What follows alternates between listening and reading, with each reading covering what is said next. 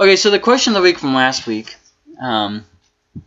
was, as a Christian, do you have to get rid of everything that has a cult theme, such as the movie 9 or Coraline or the video game Skyrim, or only certain things like Ouija boards? Where is the line that you draw? You know, what are the distinctive gray, I should say black and white barriers that you have?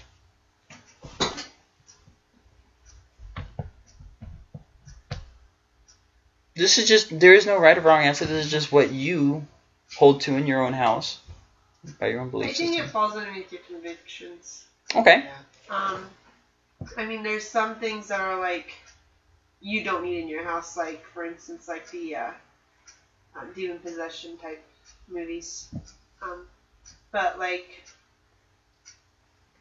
so sometimes there's like a fine line of is this impacting my house? Or is it not impacting my house? Is it more fantasy, or is it more on the real side? So where do you draw the line, is the question. I don't worry about the line because you make the line. I'm like, Michael, is this good to have? Yeah? Okay, we'll keep it. I don't worry about it myself. So let's pretend like I die or something, or we get divorced or something. Where's your line? I'm all or nothing a lot of the times, so I would probably just throw everything away. So you'd buy all the demonic movies or throw them all away? I'm really bad about I either do everything or don't do everything. So if you died, I'd probably get rid of everything. So you'd probably go to an extreme? Yeah. Okay. I'm really bad about going to extremes. I'm not saying that everybody should go to extremes, but I personally am, because I feel like if I have middle ground, I feel like I relax too much sometimes. Okay. So I feel like I have to go to extremes. Okay, so you feel like you'd be an extremist hypothetically. Yeah. Anybody else? What do you guys? Okay, like my household, it's more of just stuff that deals with demonic possession. Okay. Like movies like Coraline and 9 are okay in the house, but something like The Conjuring. Okay. Yes, we like the movie, we just don't watch it. Oh, okay. My dad's had too many bad experiences with it. Or just stuff like that. Right. But what confuses me about my house is they still have, Kachina dolls and dream catchers. I'm like, it's kind of like a double negative. Yeah. It's just canceling each other out. Well, Gracie and I were laughing about that, about how when we grow up, there's those things that are just like, oh no, our parents would never let us watch or use that. But then there are other things that just like our parents are like, whatever. Don't think about it. Yeah. Like, what were some of the movies that we were talking about the other day, just laughing about it? Like, my parents wouldn't let me watch, what was the movie that you guys used to watch all the time? And I was like, oh, I wasn't allowed to watch it. I don't know. That's Power why Rangers. I wasn't allowed to watch Power Rangers. What? But I was allowed to watch The Mummy. It's like... What? Okay. Double standards, okay. Pokemon, remember how evil Pokemon was? Oh my gosh, so evil. So, posing this question also, where do you draw the line on quote-unquote Christian movies and stuff with these themes in them? Like, Frank Peretti has books that have these themes in them. Yeah. Movies now that have these themes in them. You can't simply say no demonic it all activity. out? Yeah, exactly. Right. The Bible talks about demonic activity. You're going to throw the Bible away? Right, exactly, yeah. Where is the line? Right. And I think it has I think it depends also, like, if it's a movie or a game. Is it all about the occult? Is it glorifying the things? Yeah. Is that your line? Yeah. That's your line? And is that your line too? Yeah. Is it all about the occult where it's concentrating on that, or is it just a side note where good prevails and the occult is just? Well, correct me if I'm wrong, but in The Exorcist, the demon is actually exorcised in the end. Yes. So technically, you could say that would be all about the demon. The girl being demon possessed. Right. Correct me if I'm wrong, okay? But I believe she gets a Ouija board, she starts messing around with it, and then eventually she makes contact with the spirit. Right. Then eventually the spirit possesses her, and then throughout the process, they're trying different things. They go to a psychiatrist, they go to different things, and then eventually they go to, I think it's a Catholic priest. Yes? Yeah. And then he is able to exorcise the demon from her. So technically, you could argue that The Exorcist would be a movie about the victory of over the demon. So where is your line then? That sounds like terrible. Like there's another one called Exorcismus, but it focuses more on the actual exorcism. Okay. Like that's 99% of the movie is the actual exorcism. But it's still, in my eyes, I still consider it no. Okay. To me,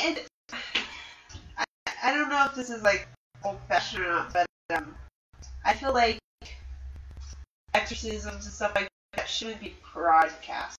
I feel like it's more of like a personal thing, maybe. I don't know. It's like, what do you mean by personal thing? Not something that should be all over TV. Okay. So you don't mean so much as somebody left on their own to exercise themselves. Right, no. Okay. But I mean, like, it shouldn't be something like, hey guys, this person's gonna get exercise. Let's go watch. It's not like a hanging, you know? Oh my god. So you're saying that we should watch hangings. Got it. Okay. So where are your guys' lines? Anybody else? Were you gonna say anything else about that? Because you brought up things about like Frank Brady, for instance. Right. I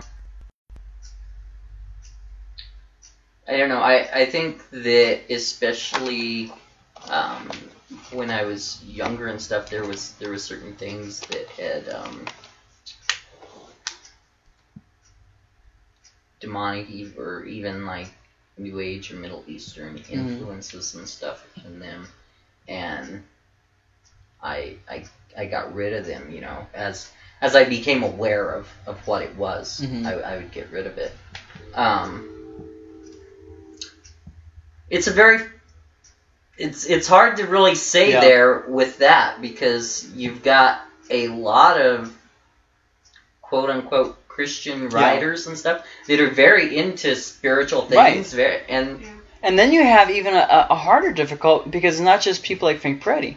The writer of Harry Potter, I mentioned this, J.K. Rowling, professes to be a Christian. She's actually a member of a Christian church, but yet she wrote a book that has a lot of witchcraft in it. So that brings up the question of, where is that line? Yeah. Is it wrong to read the Harry Potter books, or is it not wrong? Is it okay to watch the movies, or is it not okay? I think it's just it's based on your own experience and your own personal judgment. Now, but there is a danger to that too, because some people excuse using Ouija boards because, it's not going to affect me. Well, and so right. That might not be the best standard I think that you really need to pray about it. Yeah. Especially if you have, when you're first watching it, if you feel any kind of conviction, you really need to pray about it. Yeah. Because we will deceive ourselves into saying, but it's fine. A really good movie. It's fine, Exactly. Look how great the graphics are. Whatever. It's fine. It's just a little bit, Right. And then we allow this crap into our lives. Right. It makes me think, back that they had theater before movies, that was the movie. So you went to the theater. Right. And in some plays they would have people actually nude and actually having sex in the theater production. So, boy, what great graphics that had. Anybody else want to share? Or anything else. If you want to say something else, you can. Nicole, I see you eyeing your pen. I'm just trying to figure out how to phrase it. Okay. I guess it would just kind of come down to, like Chuck said, if you feel like you shouldn't be watching it, just don't. One thing I will say too is the more that you allow that stuff into your life and make excuses for it, the less the Holy Spirit's going to give you that check. Yeah. Right. And also, I want to add to that that if you are a new Christian, you won't always have that check there. Yeah. Oh, I grew up watching this movie. That doesn't make it okay. You have to reevaluate your whole world, I think ultimately, if you're questioning and you don't know whether you should have it or not, just do without it. Yeah. You know what I mean?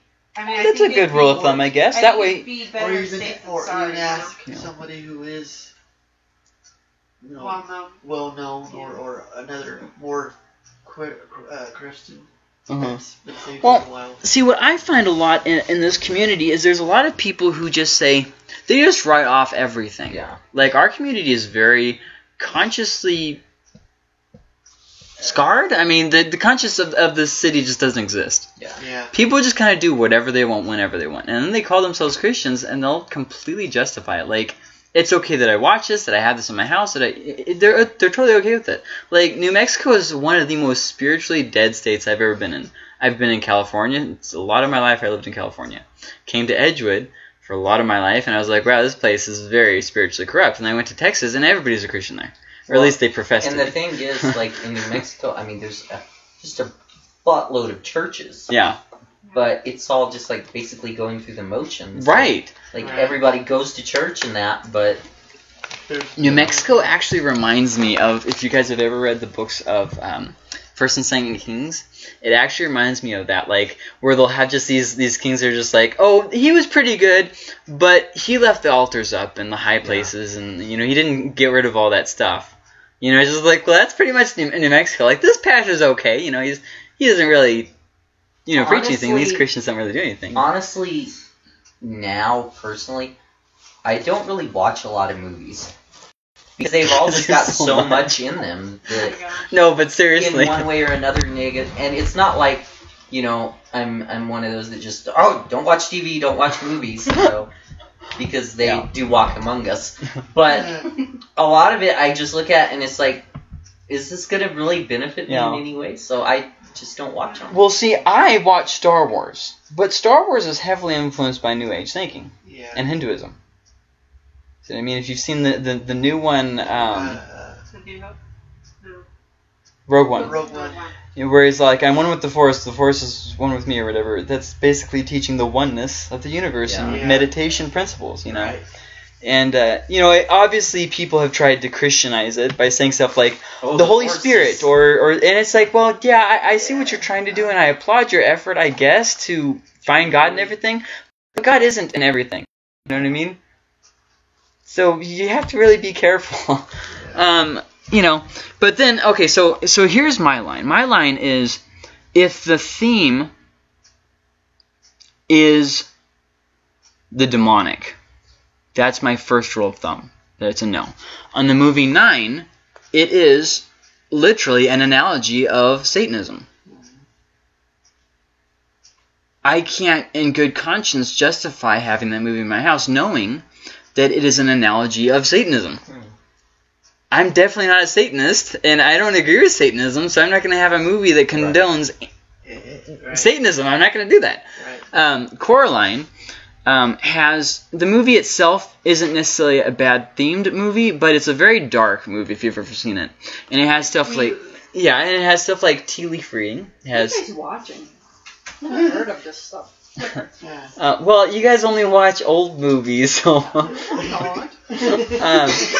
you know, and so it has tea leaf readings. It has a lot of occultic kind of themes throughout it, just stuff like that. Skyrim, I play this video game because the occultic things are very slight in it. Like, let me explain. They have charms in it. Well, you can just not equip them on your character. They have magic. You don't have to use the magic. Yeah. And it's more of a fantasy magic anyways, more of a perk system than anything. So it's not really the same as real, actual magic rituals. You know, stuff like that. So Skyrim is kind of borderline for me. There's some things in it that I really... You know, like, Gracie knows what I'm talking about. Some of the Daedric princes, like Molag Bal and stuff, where it's like, well, that's demonic right there. You know what I mean? Like, and it just crosses that line. So there's a few things you don't have to necessarily give it up, but maybe stay away from that quest in the game. Right. So, I mean, like, there's ways around just giving up everything. You can give up everything, and that's totally fine if your conscience takes you that way. But I'm just saying, you can have a good conscience without getting rid of everything. Yeah. So I guess the idea is kind of the idea of abstaining. But then the second rule of thumb is if it doesn't sit well in my spirit, like what Chuck was saying. I read this Present Darkness and Piercing the Darkness, even though it has demonic themes in it. It has spirit guides in it and meditational chants and that kind of stuff. It has New Age themes. It has a lot of those kinds of things. But it does it from the perspective of Christ being glorified. And the whole idea is this, that there is a war all around us. You know, obviously the details are not fact. It's laced with fiction. It's fiction. You know, but... Still, there is a spiritual side to the world, and there is a battle going on right now for our very souls. And we know that our prayers do matter. Well, in the book, he shows us the prayers mattering. And in the book, he shows Christ's victory over the demonic. So although it's not necessarily a theology textbook, you know, its theme is glorifying God. I don't watch The Exorcist because its theme is on making you fear, or making you pay too much attention to the demonic. It's not focused on glorifying God. Right. Even though the demon is exorcised in the end. See what I mean? Like, there's more important things to a story than just the ending. It's, you know, how did they get there? What were the themes? I think another thing, this is something that I do personally, because I lead the youth in that, and they're always watching things that they shouldn't be watching, and you know, so I make myself aware of, you know, they'll bring up something or that, and I'll go and I'll research it to find out what it is, because I don't want to be one of those people that's just like, oh no, that's bad. It's evil. Stop watching. Fidget spinners are evil. You know. So Right. you need to be aware of the stuff, but there again, there's a difference in awareness and acceptance of it. And see, that's where I guess where it takes us to the Holy Spirit. The Holy Spirit has to be an active influence in your decisions. Okay, and so, but what that means is you can't let your feelings take charge while still listening to the Holy Spirit. It's a very hard. If you're not used to the promptings of the Holy Spirit, it seems like you're just following your emotions. And on a lot of part, we do that. Well, you just don't want me to watch that movie. I'm not going to give that up because I don't see anything wrong with it. You know, because we're not listening to the Holy Spirit. We're listening to our emotions, and our emotions tell us there's nothing wrong with this. See what I mean? So there's just hard areas about this. Now, I wanted to show you guys some things that I found shared on Facebook this past week that I really think are exactly what we've been talking about. This one here. When you naturally have a healing aura, you attract a lot of damaged people, and having them in your life could drain your energy to the max. A reminder that it's not your job to heal everyone that enters your life. Okay, there's a few things wrong with this, so we're going to look at it step by step. The first thing is a healing aura. First off, there's no scientific proof that auras actually exist. I think what you mean is some people are maybe more upbeat people. That has nothing to do with your aura. That just has to do with your personality. Some people are just more upbeat. And yes, upbeat people do attract other people because they do want to be upbeat too. And not so much attract in the sense that there's spiritual forces tugging them. I mean, we just like being around people that make us feel better about ourselves. And happy people tend to make us feel better about ourselves. There's nothing mystical about that, but this is said in a mystical way. And having them in your life could drain your energy to the max. I think what you mean is going to make you feel tired, and of course there are draining people in the world, but people don't pull on your life force. You know what I mean? They make you feel tired. Like, for instance, I am a, what's it called when you don't like to be around people? Introvert. When I'm around too many people for too long, I feel tired. Yeah. That doesn't mean my life energy has been drained. That just means I need a break to go to sleep and relax and be alone for a little bit. Yeah. So, you know, then there's that. And remember, we have the Holy Spirit helping us. And the Holy Spirit we have to trust is guiding us to people that we can have an impact on and whatnot. Of course, there's always that temptation that we stop taking care of our spiritual lives and pour too much into people instead of letting God pour into us, obviously, and we get more spiritually drained that way, obviously. A reminder that it's not your job to heal everyone. Well, it's not our job to heal anyone who enters our life. It's our job to follow God and let God heal them. And sometimes God uses us. Yeah. Okay. So there's just a lot of things wrong with this. It's on the surface. It sounds real good. And you know the thing is, a Christian shared this. It's steeped in the New Age, and yet a Christian shared it. Here's another one here. Now notice the picture first off. Do you see the dualistic kind of nature of the picture? How there's these two life forces that are at war. You attract into your life a reflection of what you think. Basically, what you think makes what is real. But you also attract into your life what you judge. If you think people are dishonest, you attract dishonest people. If you are focused on sickness or disease, you attract more of the sickness or the disease.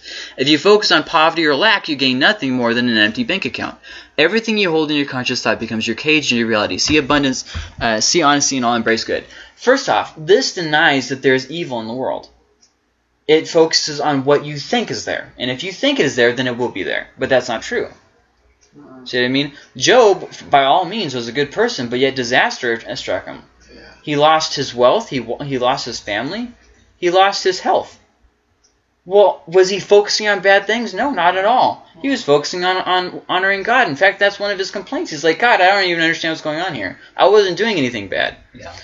And so then there's that. Second off, we don't life isn't full of karma, which karma is the idea, or yin-yang also, the idea of opposing forces, and what you do, will carry over into the next life. There's this constant pull of good and bad, and every good has a bit of bad, and every bad has a bit of good. But that's not true. So you attract what you judge, like, what? No, just no. If you are focused on a sickness or disease, you attract more? No, not at all. This is Christian Science teaches this too. It's not really real, and if you just ignore its existence, somehow you'll be able to overcome it.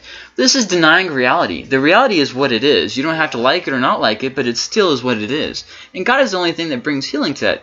Okay? The reason why sickness exists is not because we focus on it or we think about it. It's because we sinned in the Garden of Eden. So now, we are corrupted.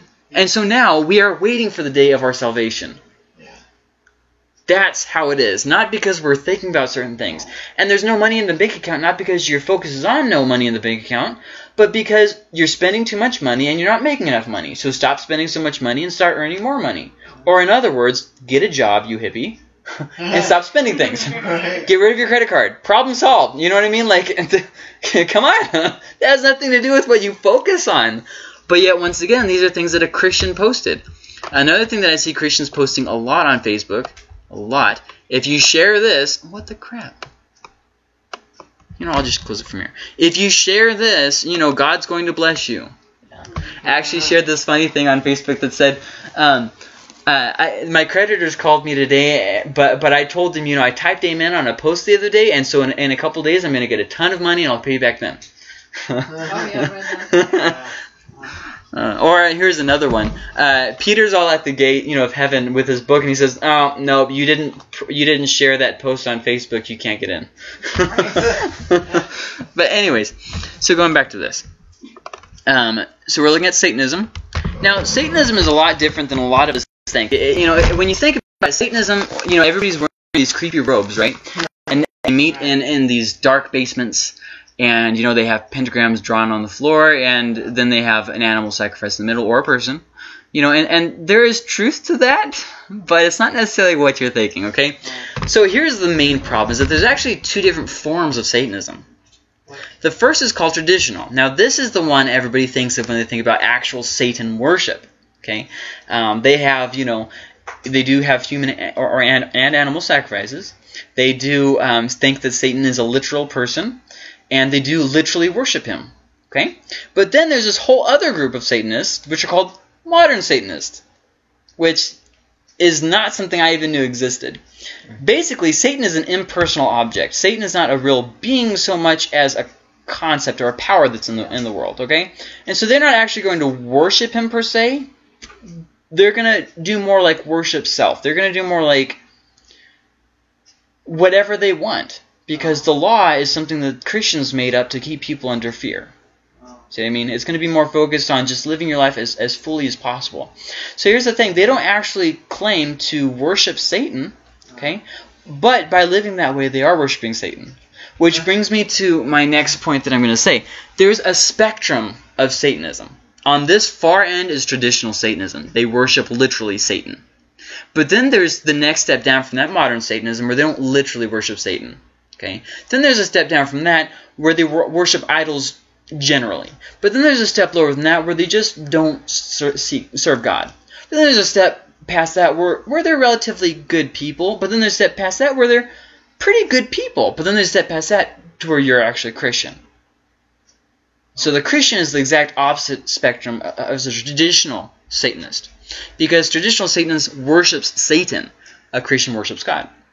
Traditional Satanist follows these different rituals and whatnot, whereas Christians, we deny those kinds of rituals. Instead, we focus on prayer and on reading His Word and that kind of stuff, okay? Which can be described by occultists as rituals, I understand that. So there's these two main things, but here's the thing. They all have different ideas of Satan anyways. So if you meet a Satanist, you don't really know what they believe for sure. They could believe that, but, there's this kind of, and one of the big problems is there's really no authority in Satanism. this is the Satanist Bible. Well, there is a Satanist Bible, but that doesn't mean that just because you're Satanist you believe the Satanist Bible. See what I mean? Like there's different Satanists, so they don't all believe the same thing, and there is no rule of thumb with it. So keep that in mind. So Satan can be either the real God.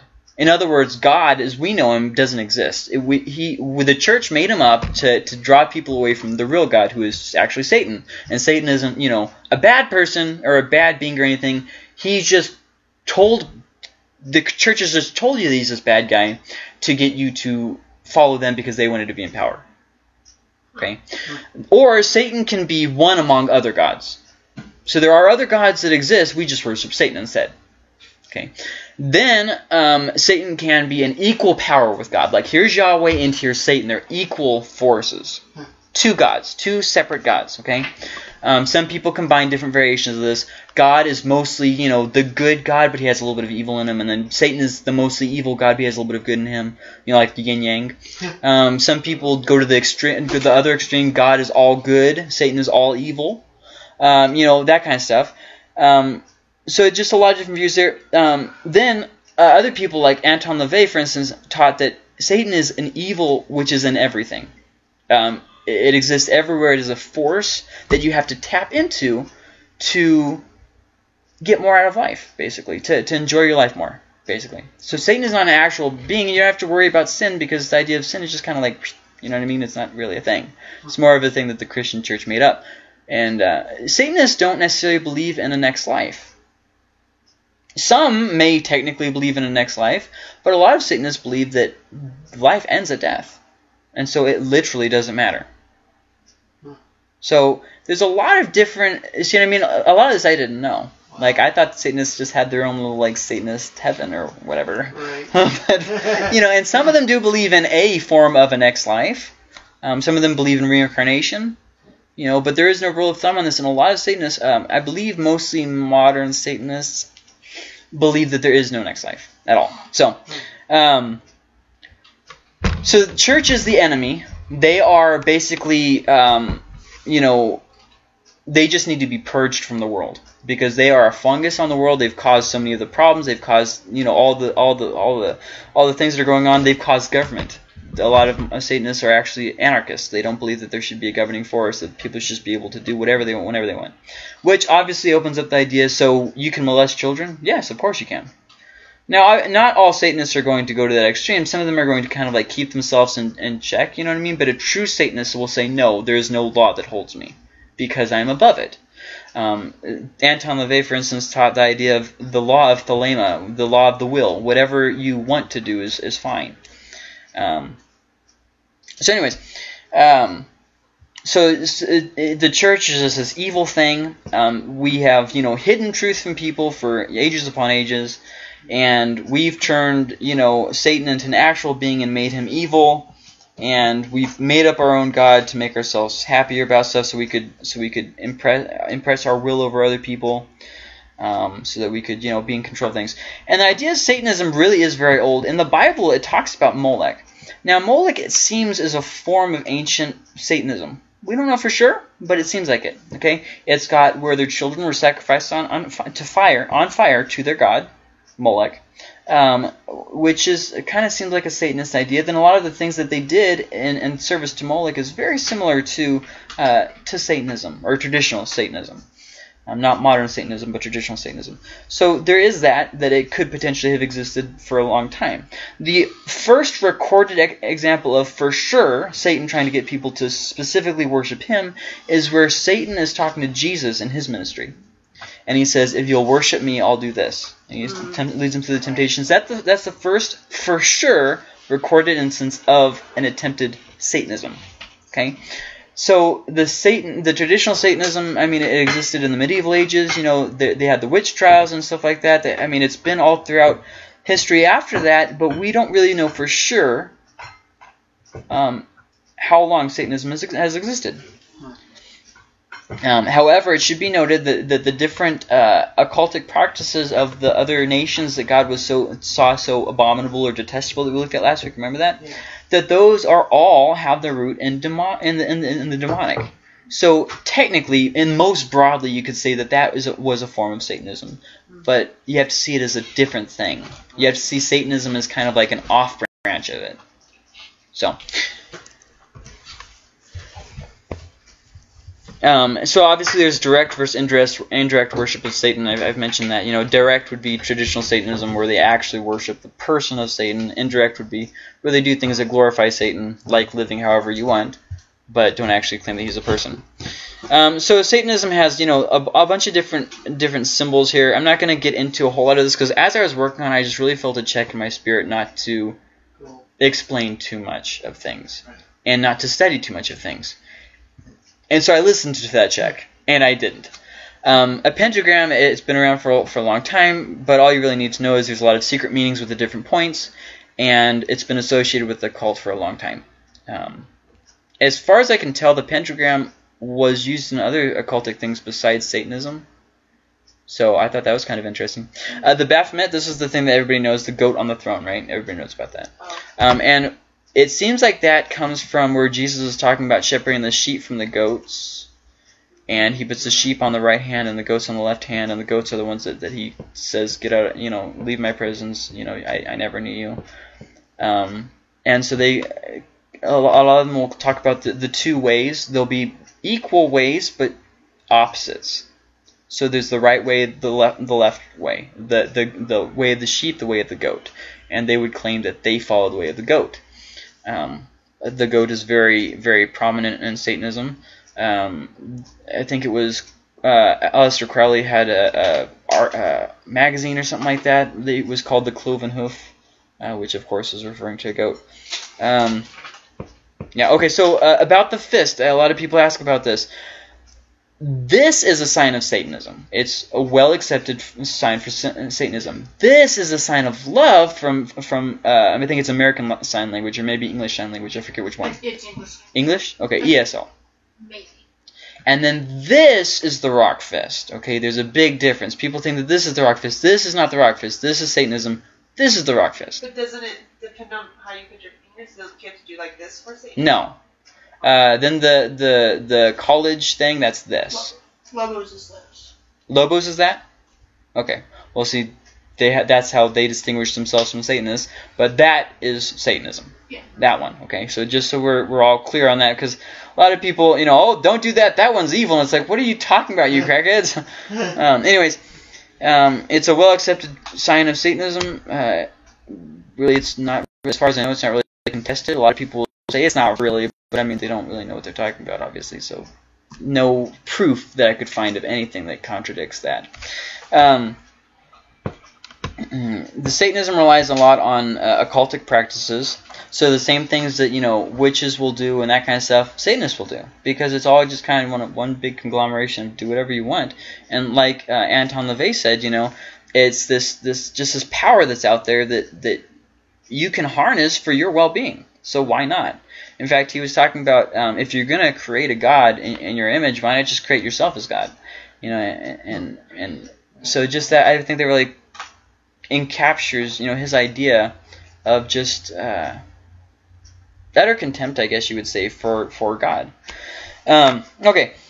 Secret knowledge. Satanism depends a lot on secret knowledge, just like the Gnostics before them, just like, the witches, just like all these other things. They all obviously, occultists, they all rely on that secret knowledge. Magic. There is a distinction in the word magic. Aleister Crowley reinvented the idea of magic to separate it from stage illusions that magicians do. So if you see it spelled with a K at the end, that is thanks to Aleister Crowley. I believe, oh no, that might have been somebody else. Oh, I might have mixed him up with somebody else. Oh no, I think it was Aleister Crowley. Oh man, I didn't write that down. There's a lot of people in Satanism, and you kind of get confused after a little while. Oh wow. Ooh, don't hold me to that, guys. I believe it was Aleister Crowley. Ooh. Okay. I'll look it up. Satanism relies a lot on rituals. A lot on rituals. They have, secret rituals and stuff like that, which is another thing that scares me off of Freemasons, because the whole ritual thing really creeps me out. The only rituals that God's people have ever been required to fulfill was Judaism back in the book of Leviticus, but that was done away with Jesus, so there should be no rituals that we have to take a part of. Some would argue that water baptism is a ritual, but not really, because a ritual has secret power that it conveys. Water baptism doesn't give us secret power. It's something that we do after we're saved. Our salvation is not dependent on water baptism. Just because you're saved, if you don't get water baptized after you're saved, doesn't mean you lose your salvation. Okay?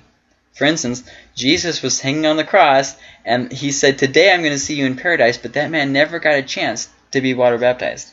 Well, if water baptism is dependent on our salvation, that dude didn't really go to paradise, which means Jesus was either lying or he just didn't know what he was talking about, which I refuse to believe that, or else he's not really God. So, sometimes they'll worship of Satan. I've mentioned that. So magic, it's CK. Right. And it is Aleister. Okay, yeah. What were you gonna say, Dana? Some religions will use some of this stuff that are like, it doesn't make sense. I mean, if you follow the Bible, how can you do the rituals? Yeah, absolutely. Yeah. And in fact, we're going to look at a man named Aleister Crowley, which was really foundational for modern witchcraft and modern Satanism too. And he's going to follow something very similar to what you just said. Hold on. Satanism is also real dependent on defilement of holy things. Okay, they love that, and a lot of the rituals, just anything to defile things. They'll take a cross, for instance, and hang it upside down. They'll have a mass, which they call black mass, which they'll chant things from a Catholic mass but backwards. And I have that written down on a slide here in the future. And they'll have sacrifices that they have at the time. You know what I mean? Just defiling something. So if something is considered sacred or pure or holy, like a church, then they would do something specifically against that. Like, I believe it was a Mexican church I was at. I want to say it was in Mexico. Yeah, I think it was in Mexico, where the demon worshippers in the village really didn't like that this pastor was here, and so they, if I remember correctly, they did a chicken sacrifice and put it on the doorstep of the church as a way of defiling it. And so that's really big in Satanism, defiling the sacred things. Because once again, they hate Christianity because they believe that Christianity is this thing that is invented to keep people in fear. And I mean, honestly, can you really blame them for that, though? I mean, look at the history of the Catholic Church, and then when you look at the Reformation, some people really, the Reformation was such a great time. The Reformation was a time of the church losing its unity. It was a time of mass slaughter in the church. Mass slaughter. Catholics were killing Protestants. Protestants were killing Catholics. Did something good come of it? Yes, absolutely something good came of it. But at what price? Yeah. See what I mean? Like, a lot of people died, and there's just mass bloodshed. The Crusades. Did something good come of the Crusades? In a way, I guess you could say, but not really. Islamic people are still scared of Christians because of what was done back then. Christians still have a bad name because of what was done back then. Right. So, I mean, that was 1,000 years ago, and it still has a bad idea with Christianity. That Westboro Baptist really doesn't hold. Yeah, Westboro Baptist really isn't doing anybody favors. Right. I think even Satan at this point is like, okay, just stop talking. I actually heard, what's her name? Reese Witherspoon is going to be putting out a movie portraying the daughter to the Westboro guy who was, I guess, like heir to the throne, and rejected all of that. Yeah. Remember when we guys were looking at Westboro Baptist? Remember that? Yeah. So defilement of God, of sacred things, or something that they think is sacred things, either or, and reversals. They'll do a lot of things like messages played backwards and stuff, things written backwards. The cross upside down, reversal of things. And the idea of that, as far as I can understand, is because they're the opposite of the right way. They're the left way. They're the goats, not the lambs, so everything's reversed. As far as I can tell. It's hard to really find a for sure thing on that, but that's what it seems like. Now, this was taken to the extremes, though, by a lot of Christian groups who tried to find hidden things in everything. Michael W. Smith had an album where some of his lyrics on the back of it were printed backwards, just for the song title. It was just an artistic thing. I mean, Really wasn't anything bad. But of course, that means they used a Satanist. And then some of the songs, like, they were playing them backwards. And, I mean, I guess you could somehow think that it might be saying that, like, if you really twisted the sound of it.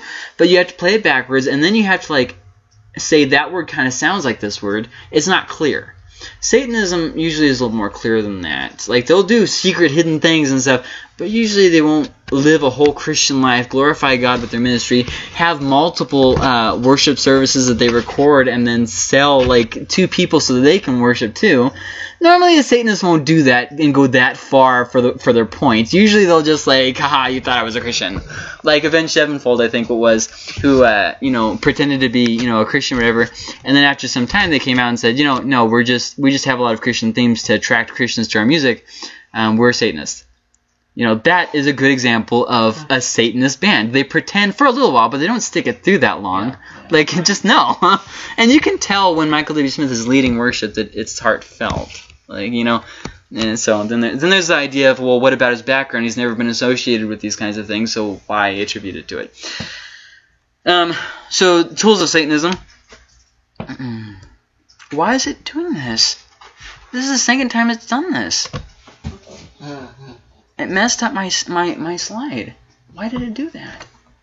Anyways, Black Mass, I talked about this. It's basically a parody of the Catholic Mass. They do things backwards. They have sacrifices. Sexual immorality is real predominant in Satanism, really, because they don't. It's really the opposite of Christianity. In Christianity, we believe that there's only one correct way of sexual contact: one man and one woman being married. It's the only way that Christianity teaches is morally acceptable for people to have a sexual relationship. Satanism says, nah, forget about that. Whatever you want. Whatever you want. Homosexuality, sex with kids, I mean, it doesn't matter. In fact, if you ever heard the association NAMBLA, it's basically their goal in life is to have sex with children. Creepy organization. Anyways, getting off track. Sexual immorality, they'll believe, like, you can have sex with relatives, with kids, with animals. I mean, really, it's whatever. Do whatever thou wilt. Literally, whatever thou wilt. A very predominant, which is why I'm so confused why you're seeing Christians start going to the side of not taking a stand for sexual purity.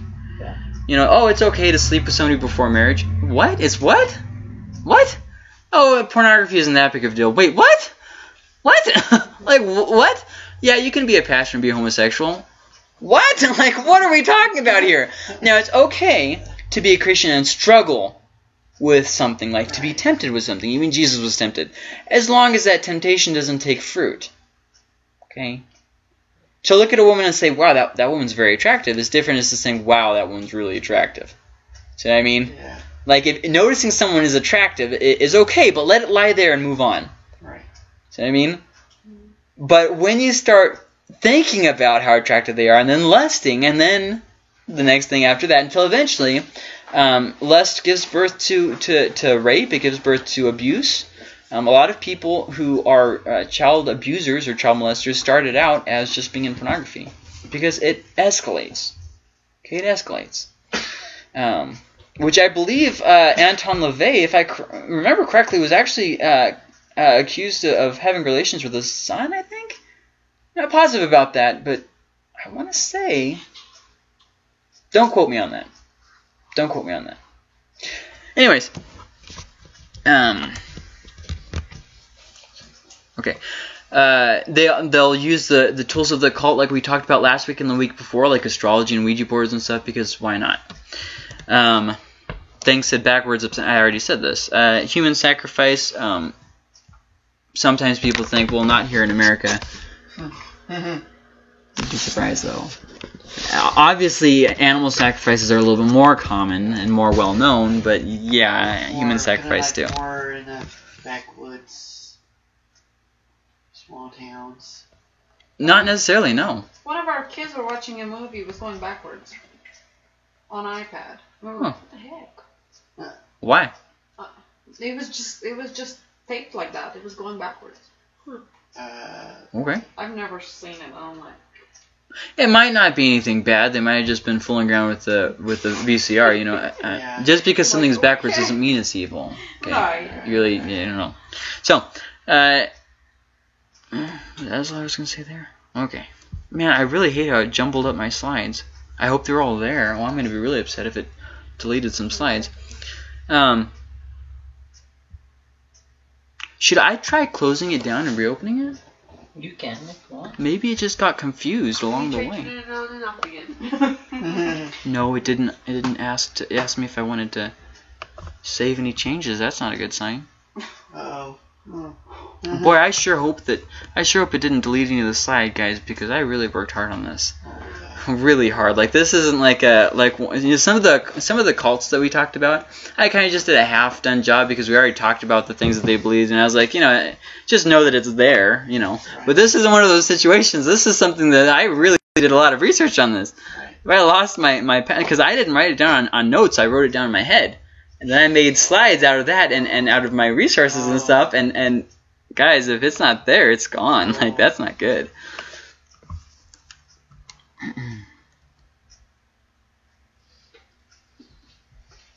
Oh, I know what happened. I was using it as a, I copied one of the old slides, and I was pasting it and then just changing the words on it, and one of them I must have just accidentally double pasted it. I bet you that's what happened. Oh, thank God. Okay, so let's talk about the limits of Satan, because it's good to know, what he can and cannot do, because here's the thing. If you think that the demonic can do something, then they're going to convince you that they can do that. You know what I mean? If you're convinced that you as a Christian can be demonically possessed, then they're going to do everything they can to scare the crap out of you. Right. Because you believe that can happen, and even though it can't, they're okay with that. Like, let's just try and convince this person that they're demon possessed, because they'll do anything to get their will in the situation. Satan is a fallen angel. Okay, he is an angel that was created as a good being. Okay, that's the first thing to note. God did not create an evil being. God created what would, become the Satan that we know of as Satan, and he fell. Okay, he rebelled against God. And when he did, he became what we know as Satan. Now, he had angels who joined him in this rebellion. Okay, these, are the demons. Now, as far as structure, we don't know what kind of a structure exists in the demonic realm. There exists some form of structure, but for instance, do demons always follow what Satan tells them to do? We don't know, because it doesn't really make sense that Satan's organization would be very, organized. Like to the letter, like they follow everything and sign it and date it. That doesn't really make much sense, because that's not really the way that Satan works in the world. Why would he work like that? But here's the thing: we know there has to be some kind of continuity in the demonic world, because God and Jesus talks about, well, if Satan fights against Satan, his kingdom will fall apart. Yeah. So there is some form, but we don't know to what extent. He's not equal with Jesus. Jesus is God. Satan is an angel. So there's a difference. He was created innocent and good. God did not create a wicked being. Now, he was the one in the Garden of Eden who either spoke through the snake or is called a snake. It could go either way. To Eve, to get her to eat the fruit. Some people say, well, he's just being called a snake, but he actually wasn't really a snake. But then that brings up the question, so what does it mean about crawl? You're going to have to crawl on the ground for the rest of your life. Or, snakes are going to have to crawl on their bellies now. Well, there's a few things that have been suggested. Snakes used to have feet, and the feet were taken away, so now they crawl. That's an idea. That Satan, it was more of a metaphorical thing, equating Satan like a snake who has to crawl on its belly. Metaphorical? Okay. So there's a lot of different ideas there, and I really am one of those people who think that Satan spoke through a snake, just like God spoke through a donkey. But here's a problem with that view, though. Why would an animal have to suffer for Satan speaking through it? Yeah. So that brings me to another theory, that it's a combination of both. Satan was speaking through an actual snake, and God spoke to the snake and cursed it as the instrument that he used. But also, it was a metaphorical condemnation of Satan as well. I wouldn't say it might be a metaphor, because, when God spoke through the donkey, doesn't mean God is a donkey. Right. You know what I mean? Right. Yes, I do know what you mean, and I see what you're saying. I didn't mean to say that. Okay, how to say that? I mean, it was like maybe like right timing. Eve was there and snake was there, so Satan used the. Right, and then there's also another theory out there that Satan appeared in the form of a snake, which I'm pretty sure Satan can do that. I'm pretty sure he can do that. Let me check my. Yeah, I think so. Yeah, I think so. If he can appear as your dead grandma. If he can appear as your dead grandma. Right. Oh my goodness, I missed something. I hope that wasn't important. Oh, it's just you saying okay. Okay, good. He pridefully rebelled to be like God. Okay, he didn't rebel to be God, but to be like God. So what does that mean? Well, I guess that means he wanted glory. That he wanted. See, that's what I'm saying.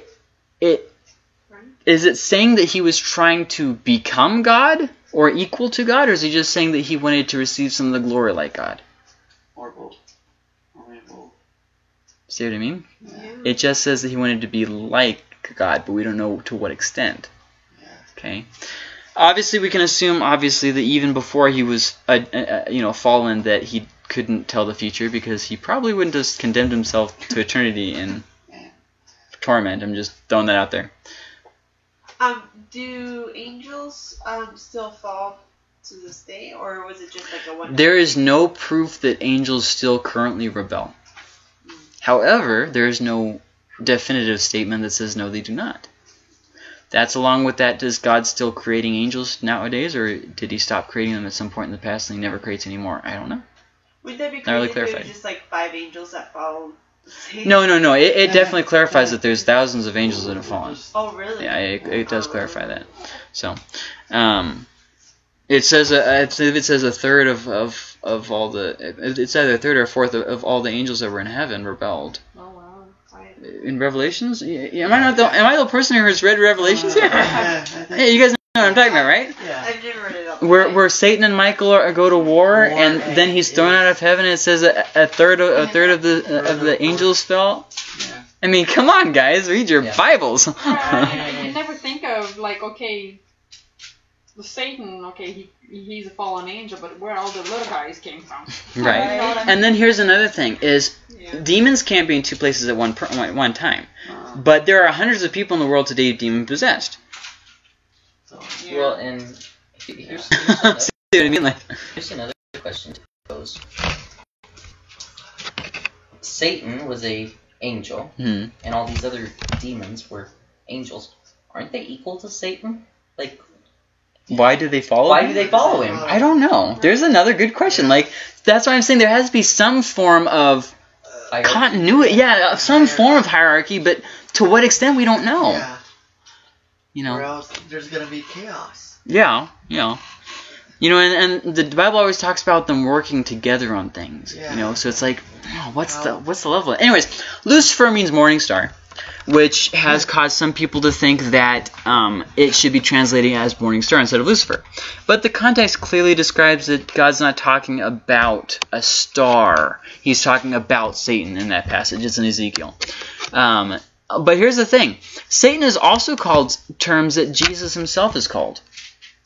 Satan is called the morning star. Jesus is also called the morning star. Satan is called a lion. Jesus is also called a lion. Now, here's why I'm bringing this out, because I don't want you guys to be reading the Bible and say, Satan is Jesus! You know, I'm bringing this up now so that you don't have to deal with that later. The Bible is using ideas to say about something. Lucifer is not literally a star. He is comparing, God is comparing Lucifer with the morning star in the way that he was the first thing you see in the morning, right? The morning star. The morning star is the first, right before the sun rises, and it's the morning star, And so it's a way of talking about, the glory that he was given before he fell. But Jesus is considered is called a morning star in the sense of he is the morning star in the sense of not that, but the idea of He is our salvation. He is the glorified one. He is our way to salvation. He's the morning star. See what I mean? And obviously you can read the context and you'll see the way that it's using the same analogy to emphasize different things. Okay?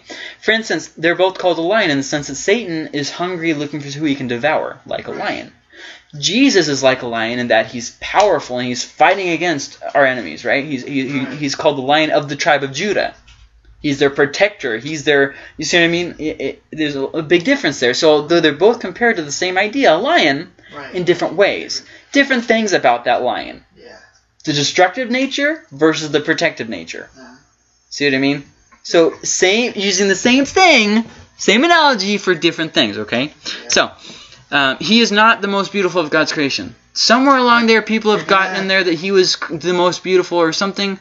It just says that he was beautiful. That's all it says. Okay, it doesn't say he was most beautiful. We as Americans, I think, always have to apply most to everything. He cannot read minds. He has limited knowledge and power.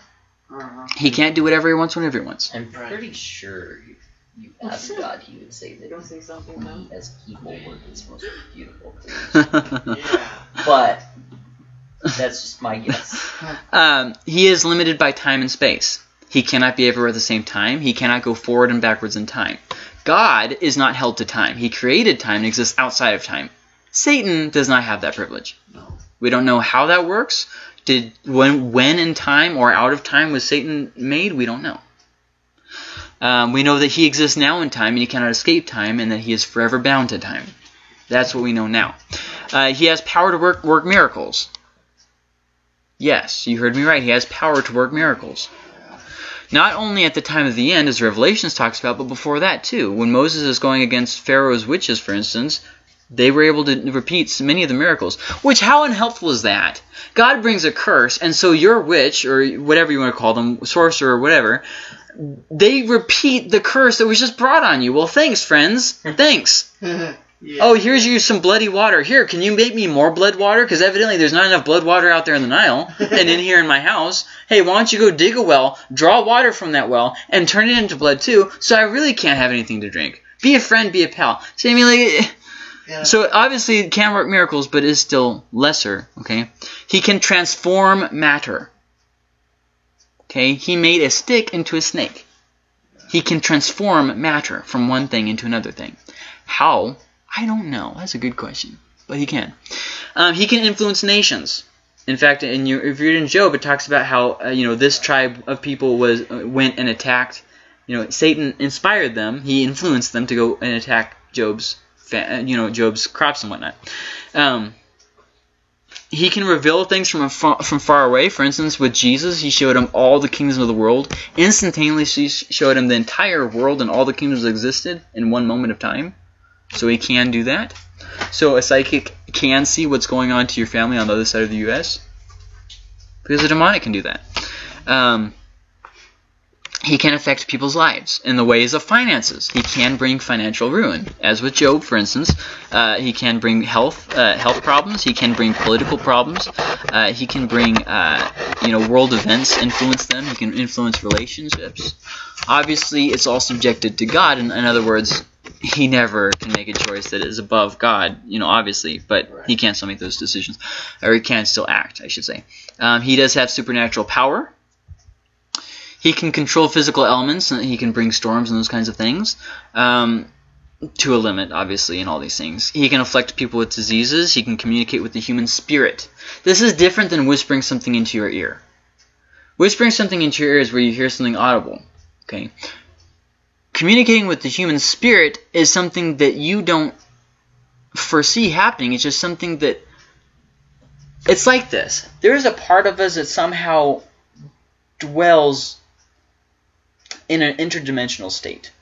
I'm trying to say this in clearer terms, but I'm finding I'm saying them in more confusing terms. And Satan exists in this other dimension. And there's some part of that he's able to communicate with our spirit without touching our mind and go straight for our innermost being. How is that possible? I don't really know. But somehow in that process, he's able to encourage us to do certain things like commit suicide. Or, have self-destructive thoughts or those kinds of things. how, we don't really know. But he is able to do these things.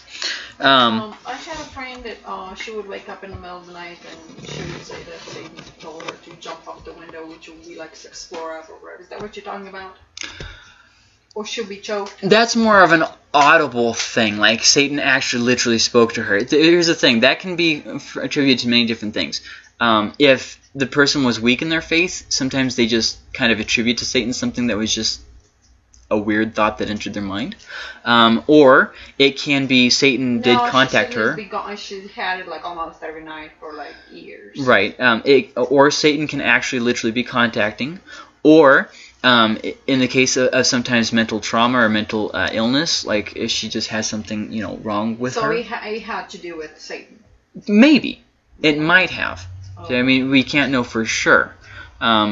I would, there's some things you have to normally look for. Occultic influence in her family or in her life. Does she do things like we talked about not doing, like reading horoscopes and looking and using the Ouija boards and that kind of stuff? Was she watching demonic movies and that kind of stuff, like The Exorcist? She was in college with me. Well, did she have any kind of a history of that?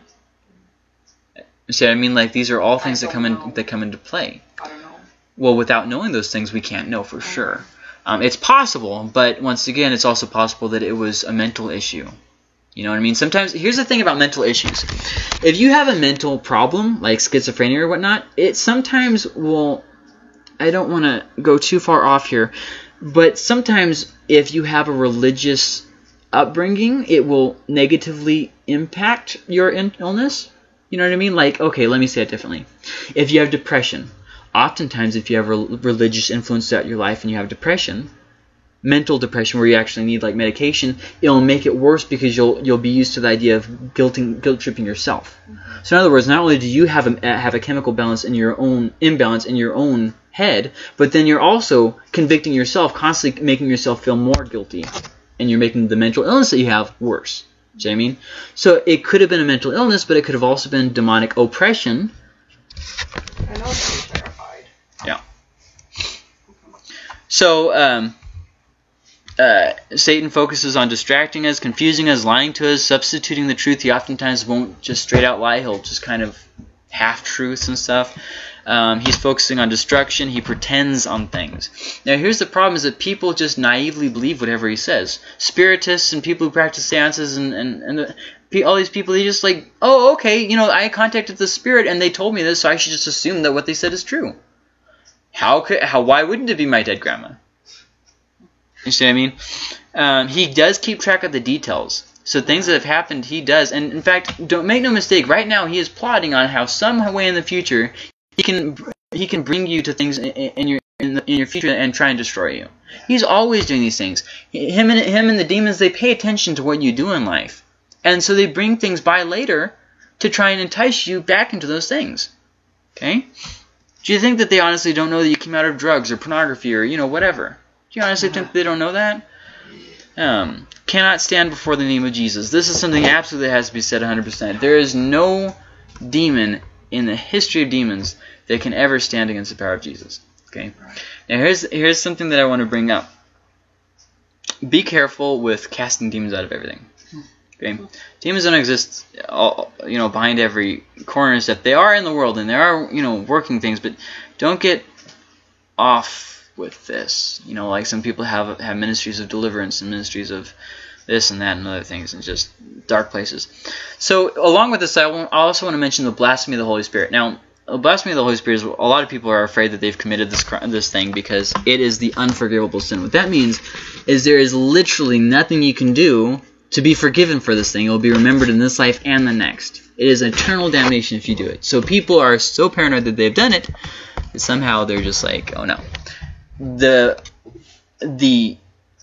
unforgivable sin is the blasphemy of the Holy Spirit. Now what that means is when you attribute to the Holy Spirit something that is demonic, or attribute something to the demonic that is of the Holy Spirit.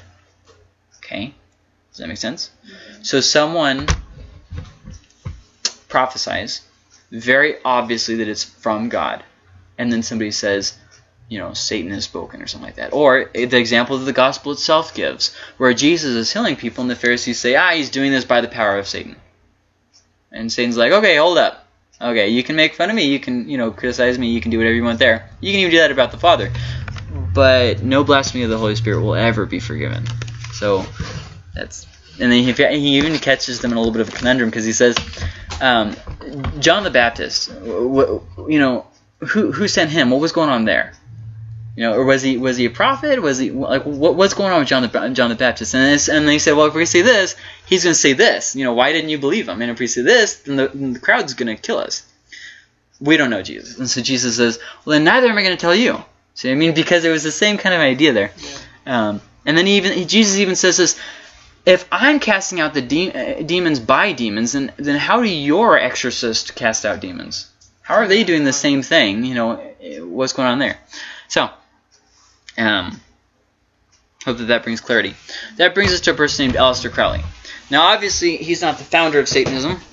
Satanism has been around for a long time. However, he was in the 1800s, and very influential to not just Satanism, but witchcraft and that kind of stuff too.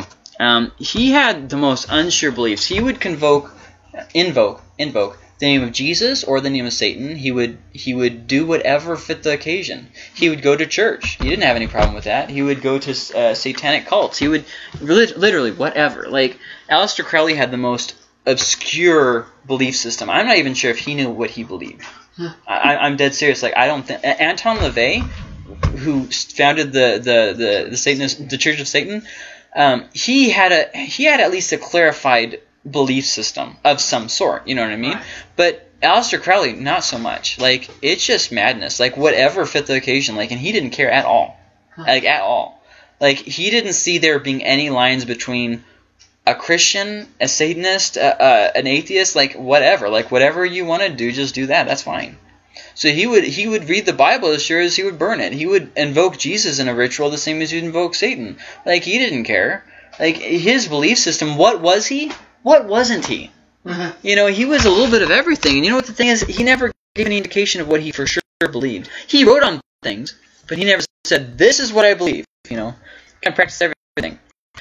He called himself the Beast, 666. Modern Satanism believes that, or some branches I should say, believes that Marilyn Manson is the third beast, who is the final beast. And I believe Aleister Crowley is the first beast? I don't remember. Anyways, so there's these three beasts in Marilyn Manson.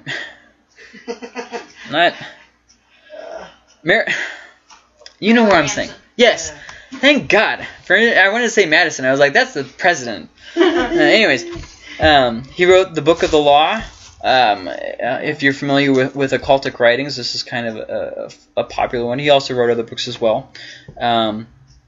Which he claims to have been given by a spirit called Iwas. I don't know how to say that, but I don't know if this was a spirit guide or what. But either way, later on, he thought it was one of the Egyptian gods. He thought it was Horus, I think.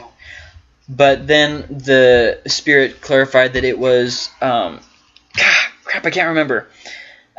His guardian angel. That's what it was. And yeah, so there's that. He was a part of many occult groups, so there's really no way of knowing for sure. He had blurred morality. I mean, I don't know if you can say that any clearer than that. And in fact, Satanism itself has blurred morality, because there is no real boundary on standards. So some Satanists pretend like they're, oh no, we still have goals but no, by definition, Satanism doesn't have goals and standards and right and wrong. By definition, it does, and it's the opposite of that. It's the chaos, not the, Christianity is about unity. It's about, following God. Satanism is the opposite. It's the idea of anarchy, about the idea of just complete freedom, complete recklessness. I already talked about this. Now, the Age of Horus we talked about when I mentioned the movie 9 a couple months ago. The Age of Horus is basically a time that some people say started when the Book of the Law was published in 1904. Some people think that it's about to happen. Either or, it seems like the Age of Horus and the Age of Aquarius are two different things, though. Age of Aquarius is more in New Age. And it's talking about a new Christ that's going to come, and the world is going to be perfected through the process of education and meditation and all that kind of stuff. The Age of Horus is where it's a Satanist, not New Age. And it's where the church age will finally end because it's something, and there's another spirit that's going to be under the dominion of that spirit for 2,000 years. Here's the thing with the Age of Horus. Like, you're going to find 15 different conflicting views on it. Because, remember, there is no form of Satanism that is the standard of Satanism. So it just depends which sect of Satanism you're going to talk to. But either way, the Age of Horus is a time of change. Whenever it is, whatever it is, it's a time of change. And it's either happening or will happen very soon. And Manson claimed to be the third and final beast, so there's that. John Jack Whiteside Parsons was someone who was associated with Aleister Crowley. He had something called the Agape Lodge, which was connected to some extent to Aleister Crowley's occultist temple Ordonus or something. I forget what it's called. And his lodge that he had, Agape Lodge, actually drew in a follower who we now know as Anton LaVey. This is where Anton LaVey got his, I guess, dip into the pool of occultism, I guess is what you want to say. He wrote a book with L. Ron Hubbard, the guy who started Scientology, called Liber 41, the Book of Babylon. Now, if you're familiar with any kind of religious themes, Babylon is kind of the symbol of evil and satanic. It's just the theme of that. Even throughout the Bible, Rome, for instance, when John was writing Revelations, what is Rome called? It's not called Rome in the book of Revelations. It's called Babylon. But Babylon had been destroyed for a long time by the time of John. Why would he talk about Babylon if Babylon didn't even exist? He was talking about Rome. Peter talks about Rome as Babylon. So anyways, and he wrote a movie and directed a movie. Anyways, you can look him up. He's not that interesting overall in the theme of what we're talking about. But the idea of do what thou wilt should be the whole of the law is actually something that's been around for a long time. Some people think Aleister Crowley made that up. He didn't. It's been around since there were these, long story, but there were these monks or ex-monks or something like that. They had their own little order out there, and they had do what you will over the door, and then there were other people who had similar versions. And then it was reutilized at the time of Satanism's uprise with, the 1900s and that kind of stuff, and to do what thou wilt should be the whole of the law. And witchcraft uses it too. But we don't really know where it got started from. And it's even resurfaced as, follow your arrow. Yes, absolutely. If you're familiar with modern music, they have the song, follow your arrow wherever it goes. Do whatever you want. Anton LaVey, he was born Howard Stanton LaVey. He was raised a Catholic, but he rebelled from that. He saw Satan as not an actual person. He didn't believe, as far as we can tell, in an afterlife. He believed that this world was all there is to it. Satan is an evil force that must be kind of harnessed for your well-being. He's out there. It's a principle. It's like a divine unifying factor. It's in all of us. We have all that bit of evil in all of us, and so obviously the desires aren't necessarily bad. The pursuit of worshiping. He defines Satanism as the pursuit of worshiping Satan, the all evil, and performing acts and rituals under his authority and rejecting God. The idea that God was a myth and Satan is not a person. It's all evil. And you worship that. How do you worship that? How do you perform these acts? Well, you follow the rituals because that's how you harness that one power. But then also you kind of just make it up as you go. Whatever you feel like doing that's what you do. That's just how it works. Basically, the only rule is no rules. He wrote the Satanic Bible, which was largely plagiarized from various other works. He admitted part of this before his death, and his daughter brought forth proof about the other sources that he plagiarized. He started the Church of Satan. There is no reason really given as to why he is an authority in the Church of Satan. I mean, I know he started it, but why follow what he says? Well, there's no real reason. There's no authority. There's no standard of why. We follow Jesus because he's God, and he gave us the Bible, and so we follow the Bible. You see what I mean? There's a reason to it. There's an authority structure, a clear, concise belief. With Satanism, there's no reason to follow what Anton LaVey wrote. And in fact, the very nature of it says I should rebel against what Anton LaVey said because Satanism says no rules. So why should I confine myself to the rules of only following what Anton LaVey said, which caused a lot of splinters. There's a lot of different satanic churches and that kind of stuff now. There's, and here's the thing though, it's hard to know their numbers because they don't have public records with that. So there's like the Temple of Set, for instance, and then all kinds of different things like that. Now, some of the things that he emphasized, he has a demonic what's it called? Beatitudes. On here in this book, I'm going to read from it. Blessed are the strong. You guys know the Beatitudes from Matthew, right? Blessed are the meek, for they shall inherit the kingdom of God. And all that. Okay, so this is his rendition of that. Blessed are the strong, for they shall possess the earth. Cursed are the weak, for they shall inherit the yoke. Blessed are the powerful, for they shall be reverenced among men. Cursed are the feeble, for they shall be blotted out. Blessed are those who believe what is best for them. For never shall their minds be terrorized. Basically, the idea of any kind of religion is a terror on your own mind that you yourself have placed on yourself. Life is the great indulgence, death the great abstinence. Therefore, make the most of life here and now. And that's from the Satanic Bible, published in 1969. And then it has a breakdown of some of the things, and I'm not going to read all of them, but I wanted to read some of them just to kind of give you an idea.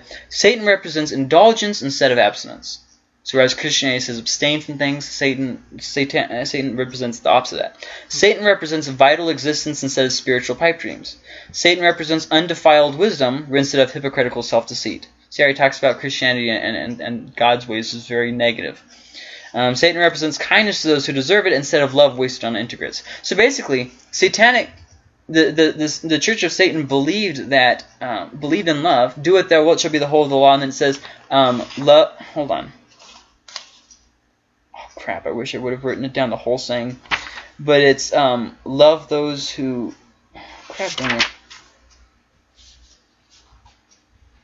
I can't remember it, guys. I'm sorry. It's do what thou wilt shall be the whole of the law. Then it says the law is love and something. Now that sounds really good, doesn't it? Yeah. In fact, you hear a lot of Christians say something very similar to that. We're free in Christ. Do whatever you want. Nope, you went too far. That's not what that means. Yeah, and so then that brings up the idea. Ooh, so the Satanic Church, the Church of Satan, they teach love.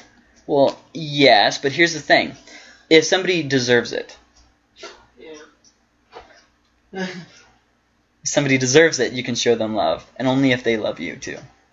So like there's like these ifs, ands, and buts, and that's not really love, which is why the Satanic once again has a different idea of love.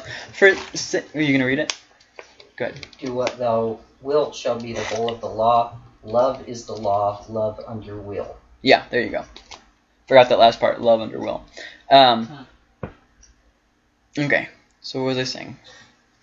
What was I saying? You have these people who. About love. Yeah. Deserving love.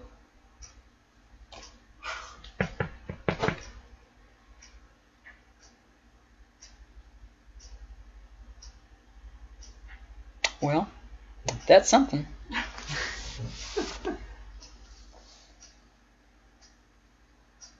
I don't know. You were talking about how the Christians. Oh yes, that's it. Ooh yeah, ooh Rick, ooh. Okay, so you have some people who say, hey, we're not under the law. We can live however we see fit, and our conscience is our guide. But that's not what the Bible says. Nowhere does it say that our conscience is our guide in Scripture, does it? It says that our conscience convicts us before Jesus came. It says that our conscience was convicting us that we knew what we were doing was right or wrong. There was something in our minds that we knew was wrong, right? Mm-hmm. But that doesn't mean that our conscience, even now with the Holy Spirit speaking to us, doesn't mean our conscience is our guide. Scripture is our guide. What Jesus said is our guide. See what I mean? And so then that brings up, well, I'm free from the law. In a way, yes, but you're also still bound to the law. In fact, you're bound to a greater law. You're bound to the law of grace. The law of love, the true law of love. Basically, you have to love God with all your heart, soul, strength, and mind. You have to love your neighbor as yourself. That's a heck of a lot harder than whatever was in the law. Because you have to forgive people now. Okay, the things that weren't to do what? Even if you don't want to. And in fact, if you don't forgive people, God's not going to forgive you either. That's a pretty big statement. Yeah. You know, that's a lot harder. Also, we still can, if we truly love God with all our heart, soul, strength, and mind, we can't practice homosexuality. We can't worship idols. We can't. See what I mean? Like, that doesn't mean that we're free to act however we want. That means we're free from the law. We don't have to sacrifice animals anymore. We can directly approach God through Christ. Right. That's what that means. See what I mean? That doesn't mean that we're lawless now. In fact, Paul even says this: don't use your freedom as an excuse for sin. Wait, there's sin? Sin still exists? Yes, sin still exists. The law showed that sin existed. The problem with the law is that it only showed that sin existed. It didn't show the way out from that. So grace and Christ's coming brought grace from the law, but there is still a standard. Whereas in Satanism it says, do what thou wilt shall be the entirety of the law. But we don't believe that do what thou wilt. We believe do what God wills shall be the whole of our law, right? And that's loving God and loving your neighbor, which encompasses a bunch of other things. See what I mean? There's a whole other thing that's going on there. And it's not what we will. We are not our own. In fact, Satan, I mean, the Bible even talks about us being God's slaves. Yeah. That's a pretty big term. So I think we're going to stop there because it's a little late, guys. Next week well, no, let's look at this. Well, no. What time is it? More slides? No, it's 8:16. Oh, no, I still have like, let's see, about 7 more slides. Oh, well, no, then I have the closing slides, so 6 more slides. Wait, 4, 5, 6, 7. I have 6 more slides. The 7th slide is the question of the week. So, and then we're going to talk about demonic possession and that kind of stuff. You know what? I can get through it pretty fast. I'm going to go ahead and keep going. If you guys have to leave, that's fine. I'll post it tomorrow if you want to. You know, it's not going to be that long for the rest of it. We really talked about we're done talking about the Church of Satan. So signs of possession. These are how you can tell if it's not a mental illness. Okay, these kinds of signs. Okay, a mental illness is not going to have these things. A different personality, which is a thing in mental illnesses. Right. That doesn't mean that you're demon possessed just because you exhibit a different personality. But there's a certain look that comes on demon possessed people in their face, where it contorts their face and look like a different person. So that should be noted. Multiple voices, oftentimes speaking at the exact same time. Okay? In fact, you'll see one person's mouth, but they'll be like an entire auditorium room. Different languages spoken, not just English, not just languages that the person knows. Superhuman strength. This is a very common sign that when the one demon-possessed guy approached Jesus, he had torn his chains, and they couldn't do anything about him. He was just too strong. It's not uncommon during exorcisms for people, like 7 or 8 men, to try and hold down one guy that's just a scrawny, or a little girl, you know. Not like a little girl, like a girl. I'm sure that too, but I meant like a small, thin girl. Blasphemy, very, very common. There is actually some very accurate details in the movie The Exorcist. Some very accurate details. Blasphemy, they have a distaste, a complete, utter contempt for the things of God. Levitation, floating, and that kind of stuff. Foul smells, very common. Can I make a comment? Yes. My aunt, she lives up in Ohio, and she was laying in bed one night, and the smell of like death and rotting came in her room. She said, "Believe in the name of Jesus Christ," and it stopped. Like, she said, it's just, she can't explain how it smelled. Like, it's just... It's a smell. Death. Here's the thing. When you've seen someone that's demon possessed, like, you won't doubt it anymore. Like, it's just something that you see and you're like, oh, yep, holy smokes. Real. That's something. Foul smells, very, very common. Desecration of the sacred, like I say, with demon possession, if you mention the name of Jesus, they go crazy.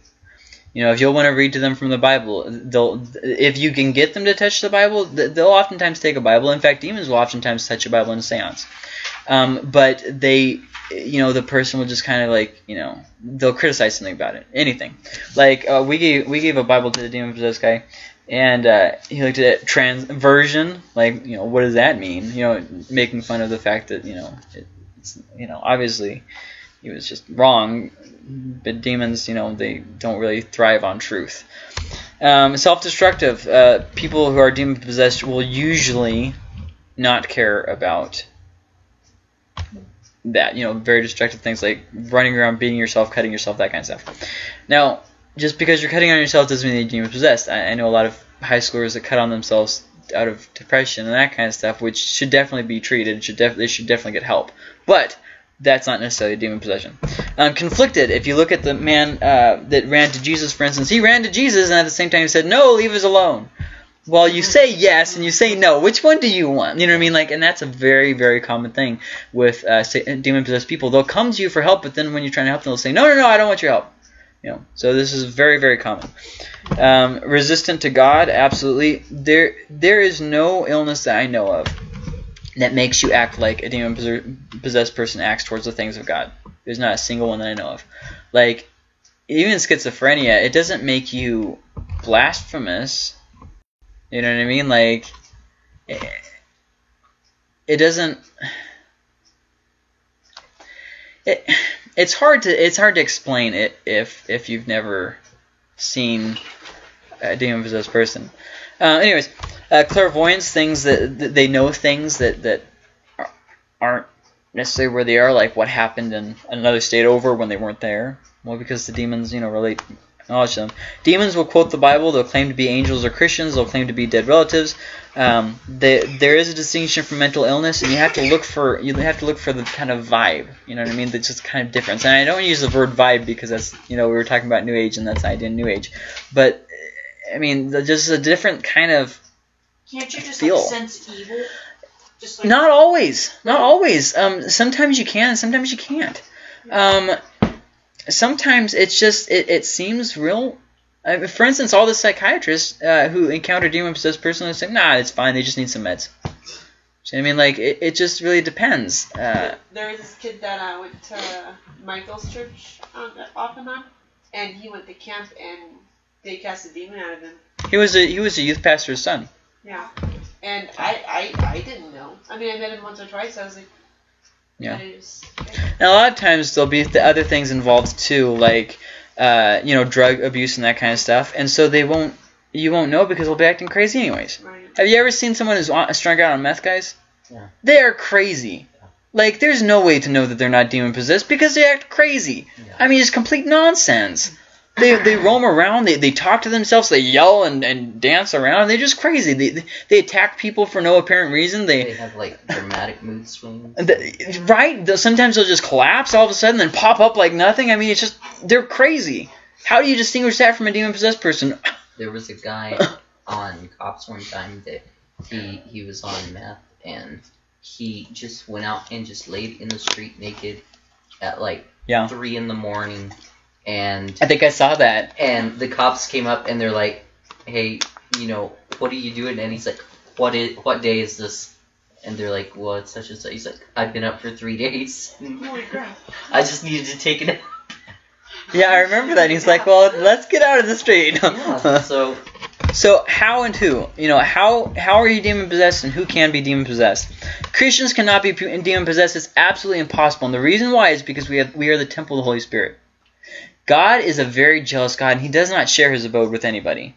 Anybody. And as long as the Holy Spirit is there, a demon cannot exist. Because here's the thing. Demons are absolutely petrified of the name of Jesus, okay? Like Nicole just told that story. That was a genuine demonic encounter. Because, A, she said the name of Jesus, and once again, there was a very smell. A very, very obvious sign of demonic activity. She said the name of Jesus, it instantly left. Or like what happened with me a couple of weeks ago with that that attack, just saying the name of Jesus, it went away. It just... And here's the thing, though. Sometimes with demonic, it won't be instantly when you mention the name of Jesus. You have to stick with it. And you have to kind of get involved with prayer. So just because it doesn't instantly leave doesn't mean that... See what I mean? Yeah. You have to be careful. Okay. And there's other things that can be said about this. There is no example anywhere of a Christian ever being demon-possessed. And some people will say, "Oh, well, I know of this one person That's what we call a tear among the wheat. Right here. Blam. Actually, it's on the next slide, I think. It's called a tear among the wheat. It's someone who looks like a Christian, acts like a Christian, says all the Christian things, but they're not a Christian. Yeah. It's hard to explain, but they do exist. If you are a genuine Christian, and you'll know because you'll be growing in Christ. Read 1 John. He tells you the signs of how you know that you're a Christian. You'll be growing in Christ. You'll be doing the things of God. You'll have love for people. You will forgive people. You won't hold on to your bitterness. See what I mean? You'll turn from sin. You won't just walk in sin and accept it. He says a lot of different things in there.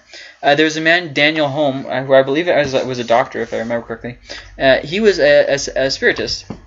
Held seances and different things like that. He grew up in a Christian house, supposedly, but his mom was also a witch. And so he grew up with this kind of stuff. When she died, spirits started contacting him, and they had him convinced that it was God speaking to him. And so his entire life he thought was in the service of God, and he thought that it was just Christians being too dogmatic. Wow. And obviously he'd ignored everything the Scripture says about that, because the demons told him that they were from God. You know, for instance, he said the name of Jesus. Now listen to this. Somebody, he was with I believe it was his aunt, said the name of Jesus, and it kept knocking on the table. And so then she threw the Bible on it, and on the table, and the table started levitating less sporadically and more like it was honoring and reverencing the Bible, which convinced him. Other things happened too, but throughout the process, it convinced him that it was God speaking and not the demons, because they pretended to have a reverence for the name of Jesus. They had him convinced that it was God speaking.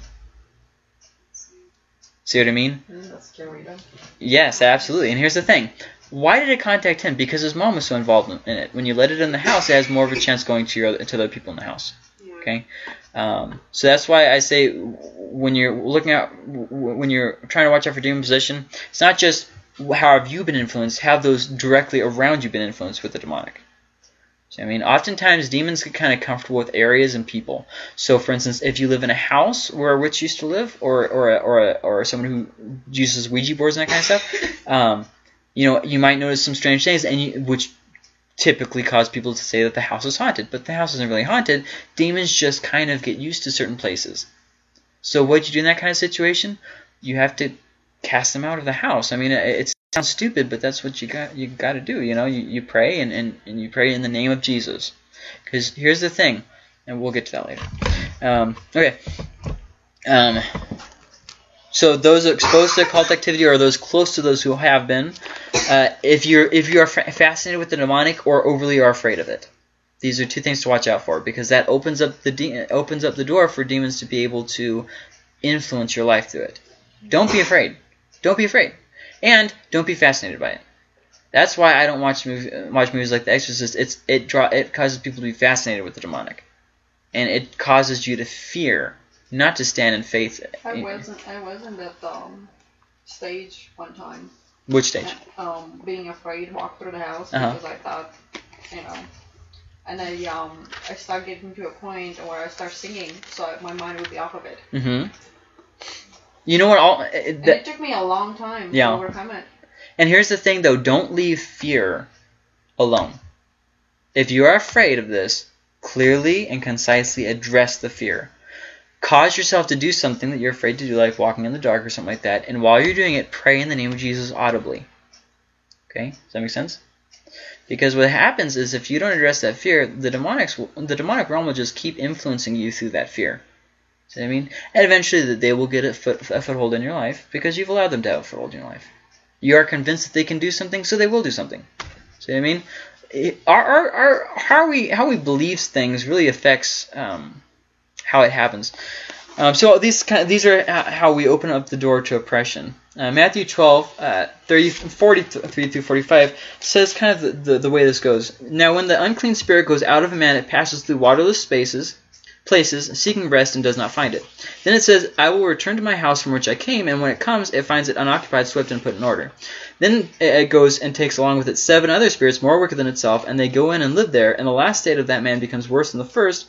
That is the way it will be with this evil generation. So there's a few things to notice that he's saying here. A few very important things to notice that he's saying there.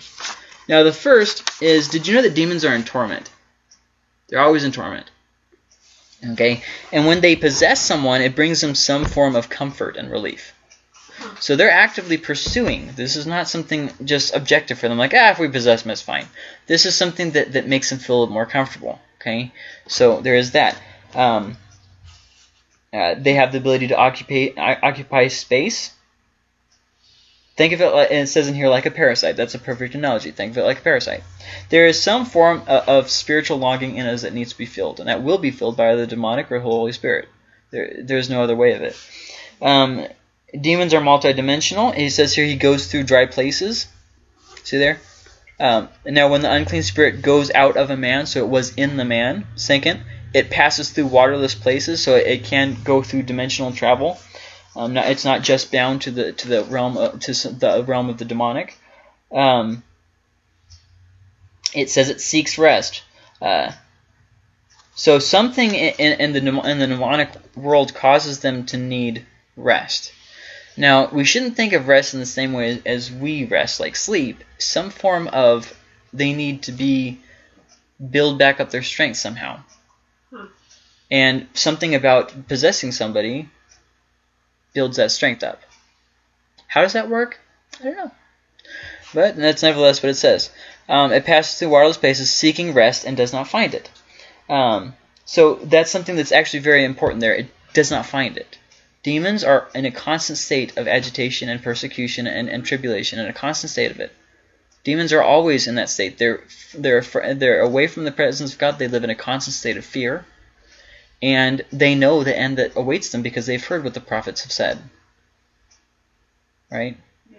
They know what their end is going to be. They live in a constant state of fear. Remember that, okay? Then he says, I will return to my house from which I came. Now, did you see how possessive that was? His house? Who was his house? The person. The person was his house.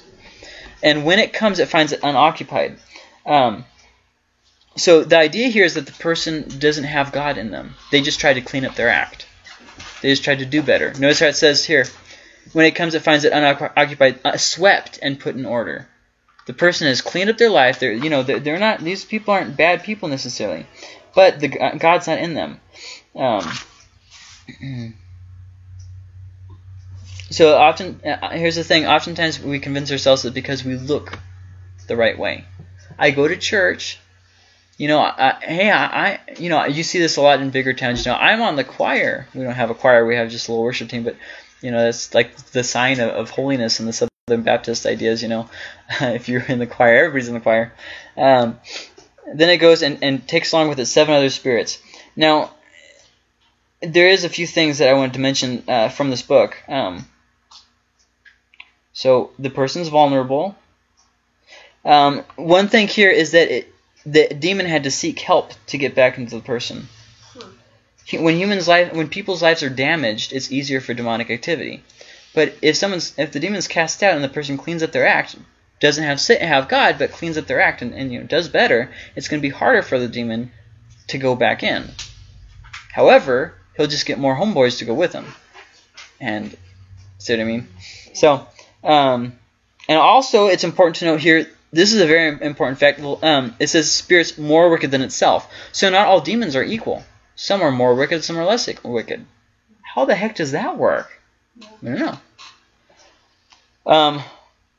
And also the idea that was written in here, it says the more evil a demon is, the more powerful he is. And that seems to be the theme that Jesus is saying here. And there's no protection because the Holy Spirit's not there. And it says here at the last part of it that the last state of that man becomes worse than the first. In other words, the person becomes more evil than they were before when their life was ruined and they first encountered the demonic. That's kind of a powerful statement. So do you have to be afraid? Nope, not at all. Not at all. There is nothing about the demonic for us to fear. Don't let it in your house and don't play with it. But don't fear it. So what do you do if it's in your house? You get rid of it. Demonic oppression is different than demonic possession. Yeah, it's fine. I'll post it tomorrow, okay? Demonic oppression is different than demonic possession. Believing yourself to be a Christian doesn't make you one, okay? Now, demonic possession is different than possession in this. Possession comes from within. Oppression comes from without. Does that make sense? In other words, a Christian can be demonically oppressed in the sense that, maybe they'll have a harder time sleeping. Maybe they'll struggle with depression, that kind of stuff. They'll be assaulted. But these are things from outside that Satan and the demonic, try and claw us away with. Whereas with possession, it's something that is within you. You know how the Holy Spirit is within you, right? Yeah. In that same way, the demon is within you. See what I mean? So, can you be demon-possessed and not know it? No. Impossible. You will know. Just the same as you know if you haven't been filled with the Holy Spirit. You just know. You just know. So these would be the examples of tares in the wheat. And people think that these are the exceptions to the rule. But I know this one Christian who is, nope, they're not really a Christian if they got possessed. Not really a Christian. It is impossible for a Christian to be demonically possessed. Some signs of oppression would be spiritually wounded, apathetic spiritually. You don't really care about people. Living in sin or living in rebellion. These are good examples of how. But with that being said, just because you're struggling with these things doesn't mean that you're necessarily losing the battle. Okay. There's also some people who have physical problems. Be it mental or whatever, that causes some of these same things. So keep in mind that sometimes it'll be Satan intentionally trying to attack you and tear you down, and sometimes it'll just be the fact that your body is aching for its glorified revival in the future, I guess is how you could say that. So how do you fight demonic oppression? Well, if you're demonically possessed, you need to go to a Christian. So there's that. But if you're demonically oppressed, there are definitely ways that the Bible talks about fighting it. The first is with Scripture. Satan came to Jesus and tried to get him to turn aside from what his plan was. Now, see, the thing is, it's kind of a catch-22. Had he worshipped Satan, he would have been given all the kingdoms of the world, right? And he wouldn't have had to die. He wouldn't have had to go through that whole nonsense because he would have gotten it anyways, right? But here's the thing. If Jesus would have done that, then he wouldn't have actually been Jesus. Well, because Jesus cannot sin. Go ahead. If Satan would have actually given him that, he wouldn't have been Satan because he's the father of lies. Right. And here's another thing, too. Oh, crap. Last mention of that. It was about Jesus with that. He couldn't have. Oh, yes. Satan only had that authority because God gave it to him. Yeah. Right. So, see what I mean? Like, it's just this whole thing. So Scripture is the first way. Prayer is the second way. And here's the thing. There are some things that will only be resolved through prayer and fasting. Some Christians don't think that fasting is something that we have to do still. Absolutely it is. Absolutely it is. And you will be limited in your spiritual warfare without fasting. Fasting is just something that's absolutely needed. There's something great about fasting where you put to death your flesh to focus on God.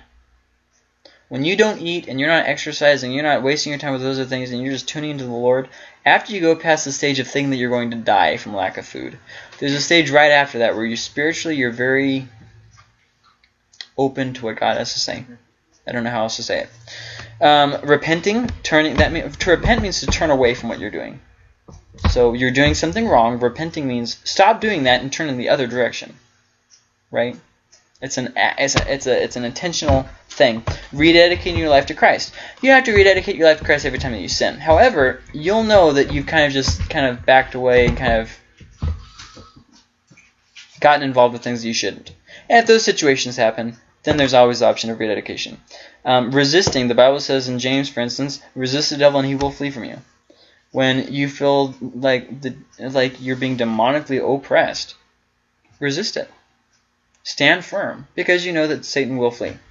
Put on the armor of God. Now, we talked about how this isn't actually a literal set of armor, but Ephesians talks about these things. Faith, for instance, is one of them.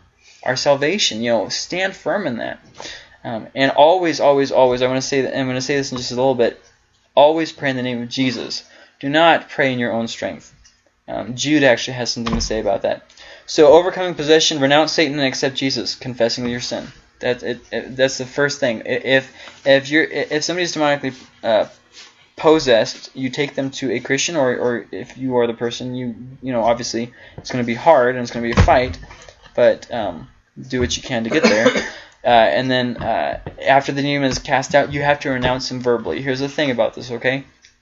A lot of people have had a demon cast out, and because they do not renounce Satan, he still has a hold on their life.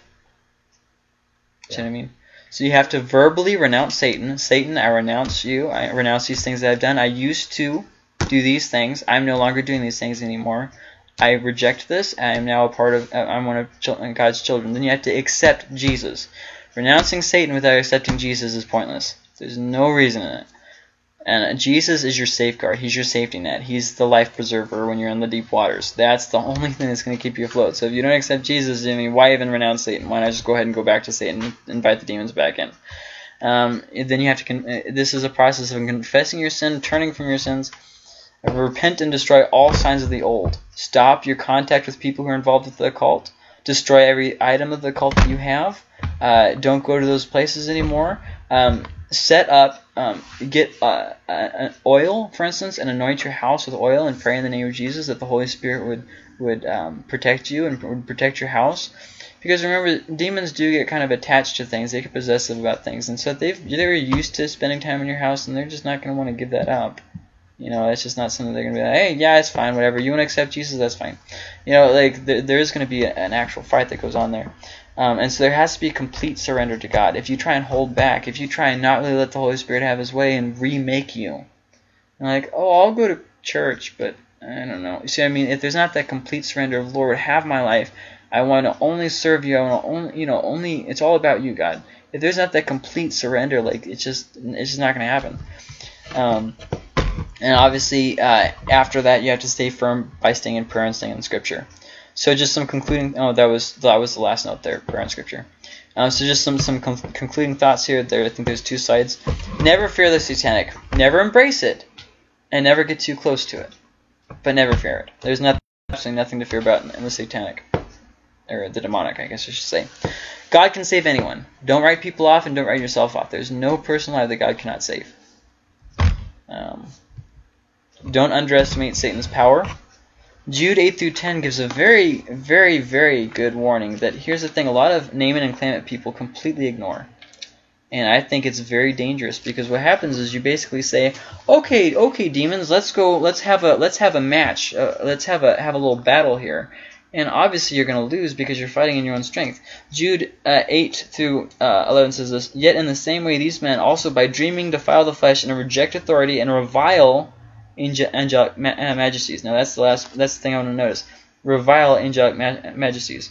But Michael the archangel, when he disputed with the devil and argued about the body of Moses, did not dare pronounce against him, Satan, a railing judgment, but said, the Lord rebuke you. See what he just said? You guys are opening your mouths about things that you don't know about. How many times have you heard people say that with the demons? Mm-hmm.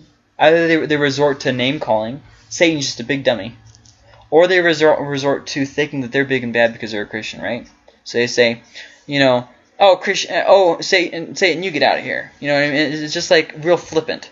Here's the thing. I'm not saying you have to honor the demons or the demonic realm. I'm saying that there needs to be a healthy respect where you realize that they have a lot of power, okay? And then you realize that you're protected by the blood of Christ, but that doesn't mean that you play with fire, right? Like the 7 sons of Sceva. Like the 7 sons of Sceva. You know, if you read the Bible, there's a lot of examples of these kinds of things. But here's the thing that I really want to get, because you guys go to what's called a Pentecostal church. And a lot of Pentecostal churches, there is a lot of I guess, well-meaning people who blaspheme demons and who say things about the demons like they're trying to pick a fight with demons. This is a really bad idea. First off, don't go looking for the demonic. That's the first thing I want to say. Okay, if it shows up, then address it. But don't go looking for it. What were you going to say?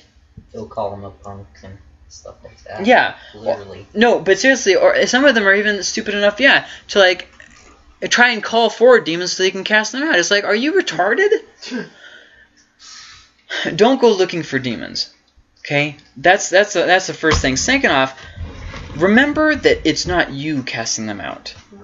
And it's always in the name of Jesus. Yeah. Always in the name of Jesus. Never, ever get in a spiritual battle by trying your own strength. And the third thing is, just stay away from demonic things if you're, trying to help people who are demon-possessed and that kind of stuff. If you have not been actively in prayer and reading your Bible and every once in a while fasting too.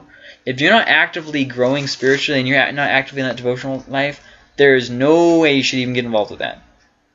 Well, I can't just leave this person who's demon-possessed. It will be better for you if you do. It will be better for them too. Like, if it's like this, if you're not prayed up, that's just the end of that. Like, there is certain things, like, we just need to be aware of these kinds of things. So once again, don't be afraid of these things, but also remember that there's a very real war going on.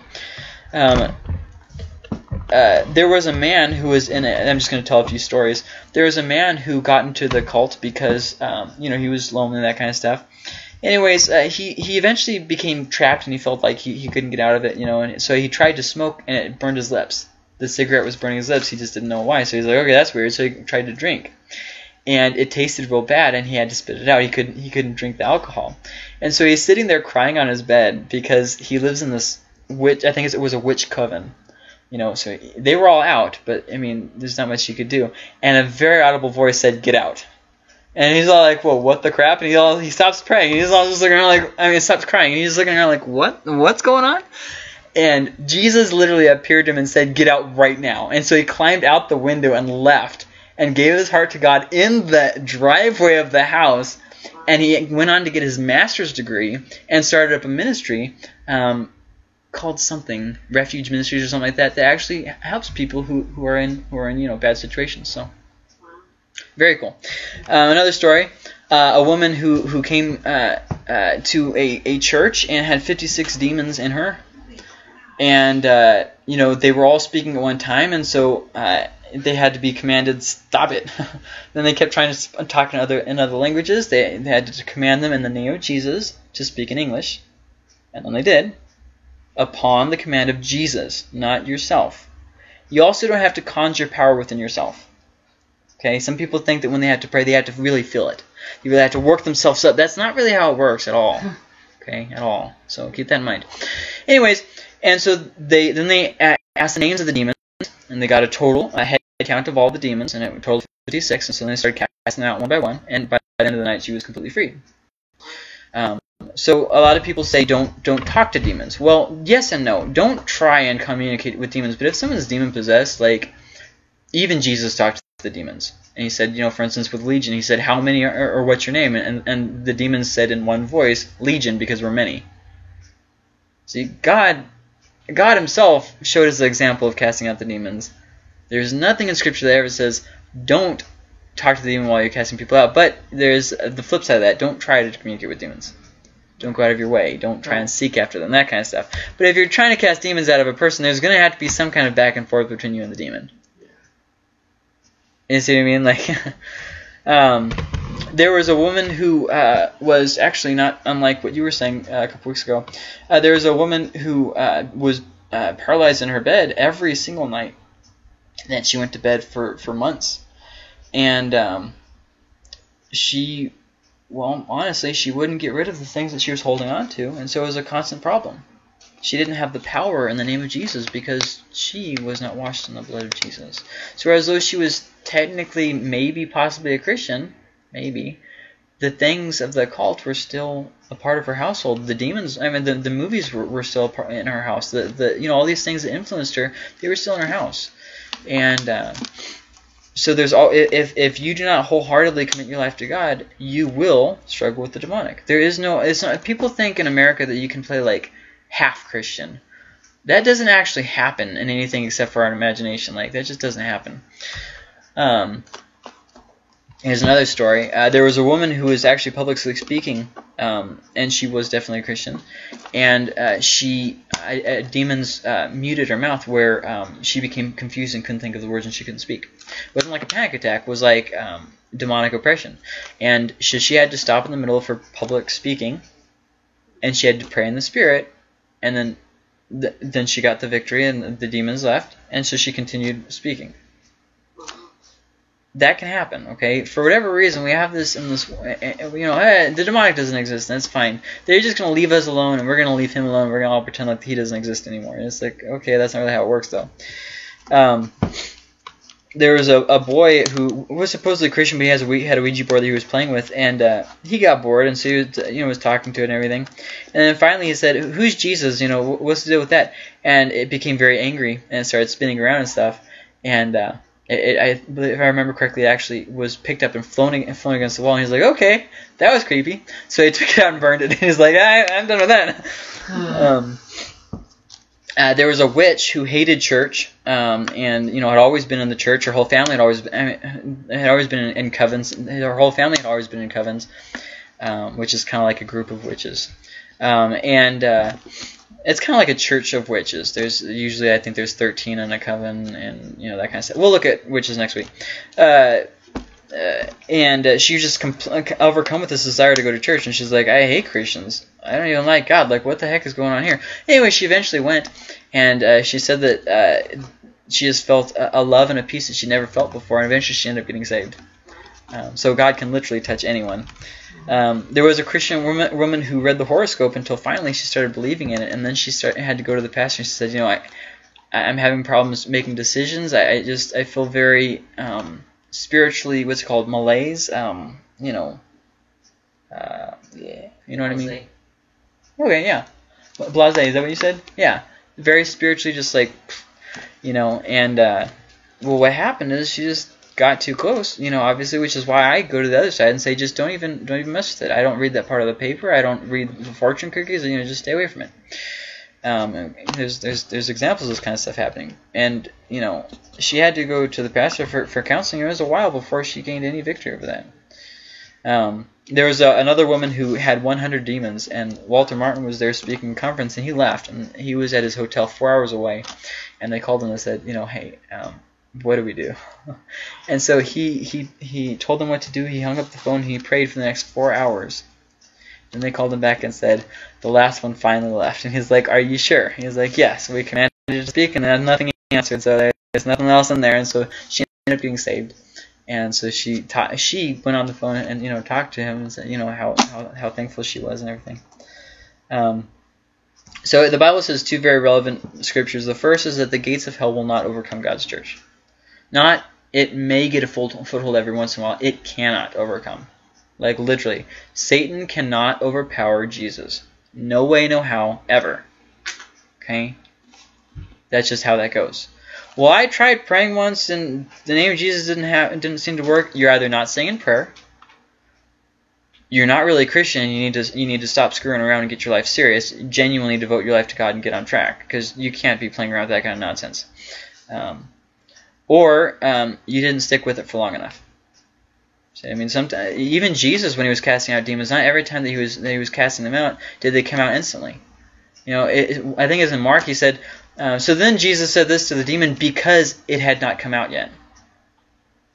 In other words, Jesus was attempting to cast it out, and it didn't work at first. He had to stick with it. So Jesus got more information from it to find out why.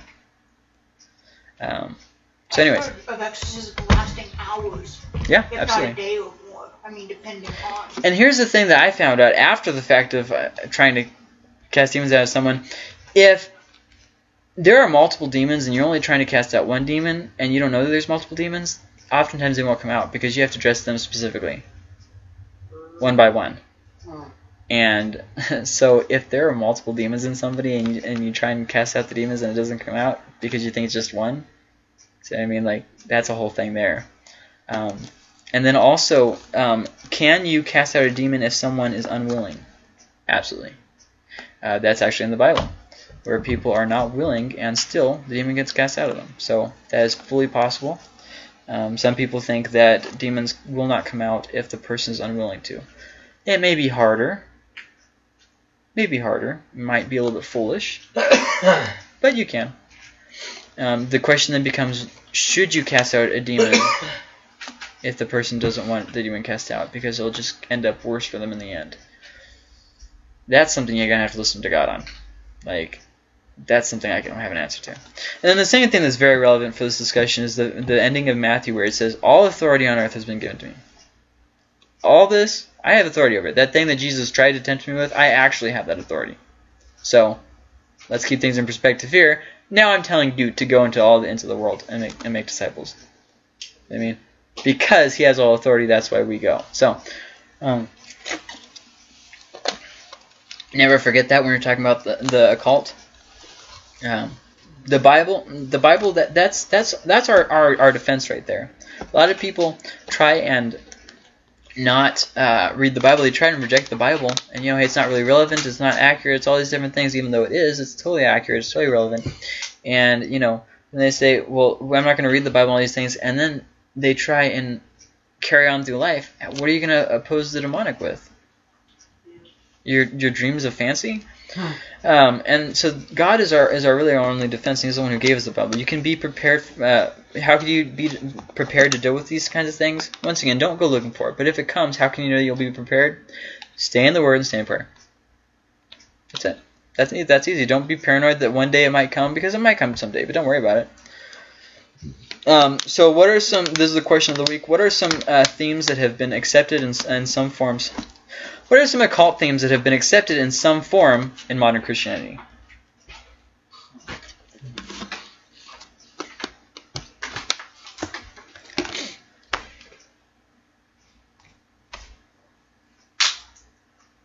We're good?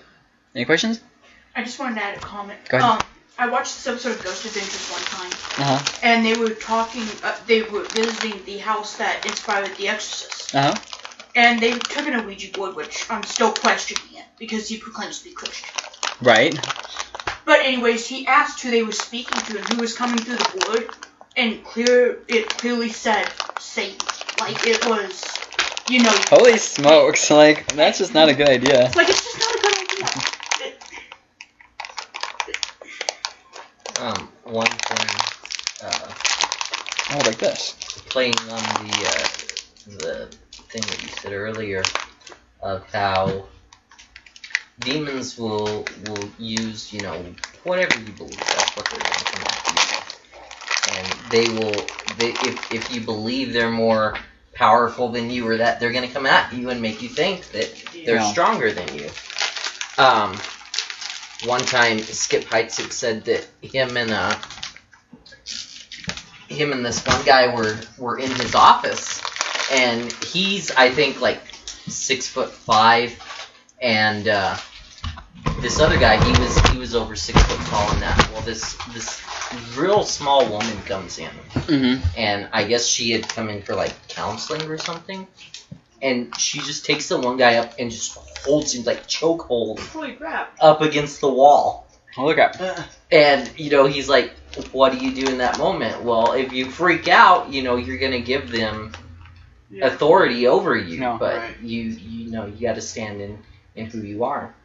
Another thing is, like, when we moved into the house over there, I knew that my great-grandma had Ouija boards in there and all kinds of stuff, So one of the first things I did was to just go in there and pray and say, Satan, whatever authority you've had in here, it's gone now, And sometimes we forget that on stuff, maybe not even in our family or that, but who was doing stuff there before you, and what did they allow in? And kind of following against that, along with that, I heard of a family that kept having all these problems in their house, just like nightmares and everything, and they were a really strong Christian family.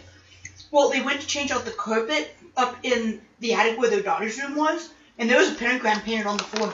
So there had been some kind of activity there. And there. a couple on the walls that had just been painted over. Once they got painted over and blessed the house, everything was fine. Sorry, go ahead. I was going to say, I've always heard anytime you ever move into a new house, always, pray over it to make sure God has authority over the house. Now, here's something that I failed to mention earlier in the lesson. When Jesus is talking to Peter, and Peter says, Lord, let this never happen. And then Jesus responds like this. He says, get behind me, Satan. Okay, he doesn't address Peter. He addresses Satan. But who was speaking? Peter. Was Peter demon-possessed? No, not at all. But what happens is Satan, like, remember I said Satan can communicate to our spirit, our innermost being? Yeah. Okay? Somehow, Satan influenced Peter, and made him genuinely believe something, which leads me to a point. Even if you're saved, you can genuinely believe something, and genuinely even sometimes believe that something's from God and be wrong 100%. How is that possible? I don't know. But here's how you find out the difference, right here. Yeah. Because if Peter had known what Scripture says, he would have known that Jesus was going to die. Yeah. You know what I mean? But he didn't pay attention to that.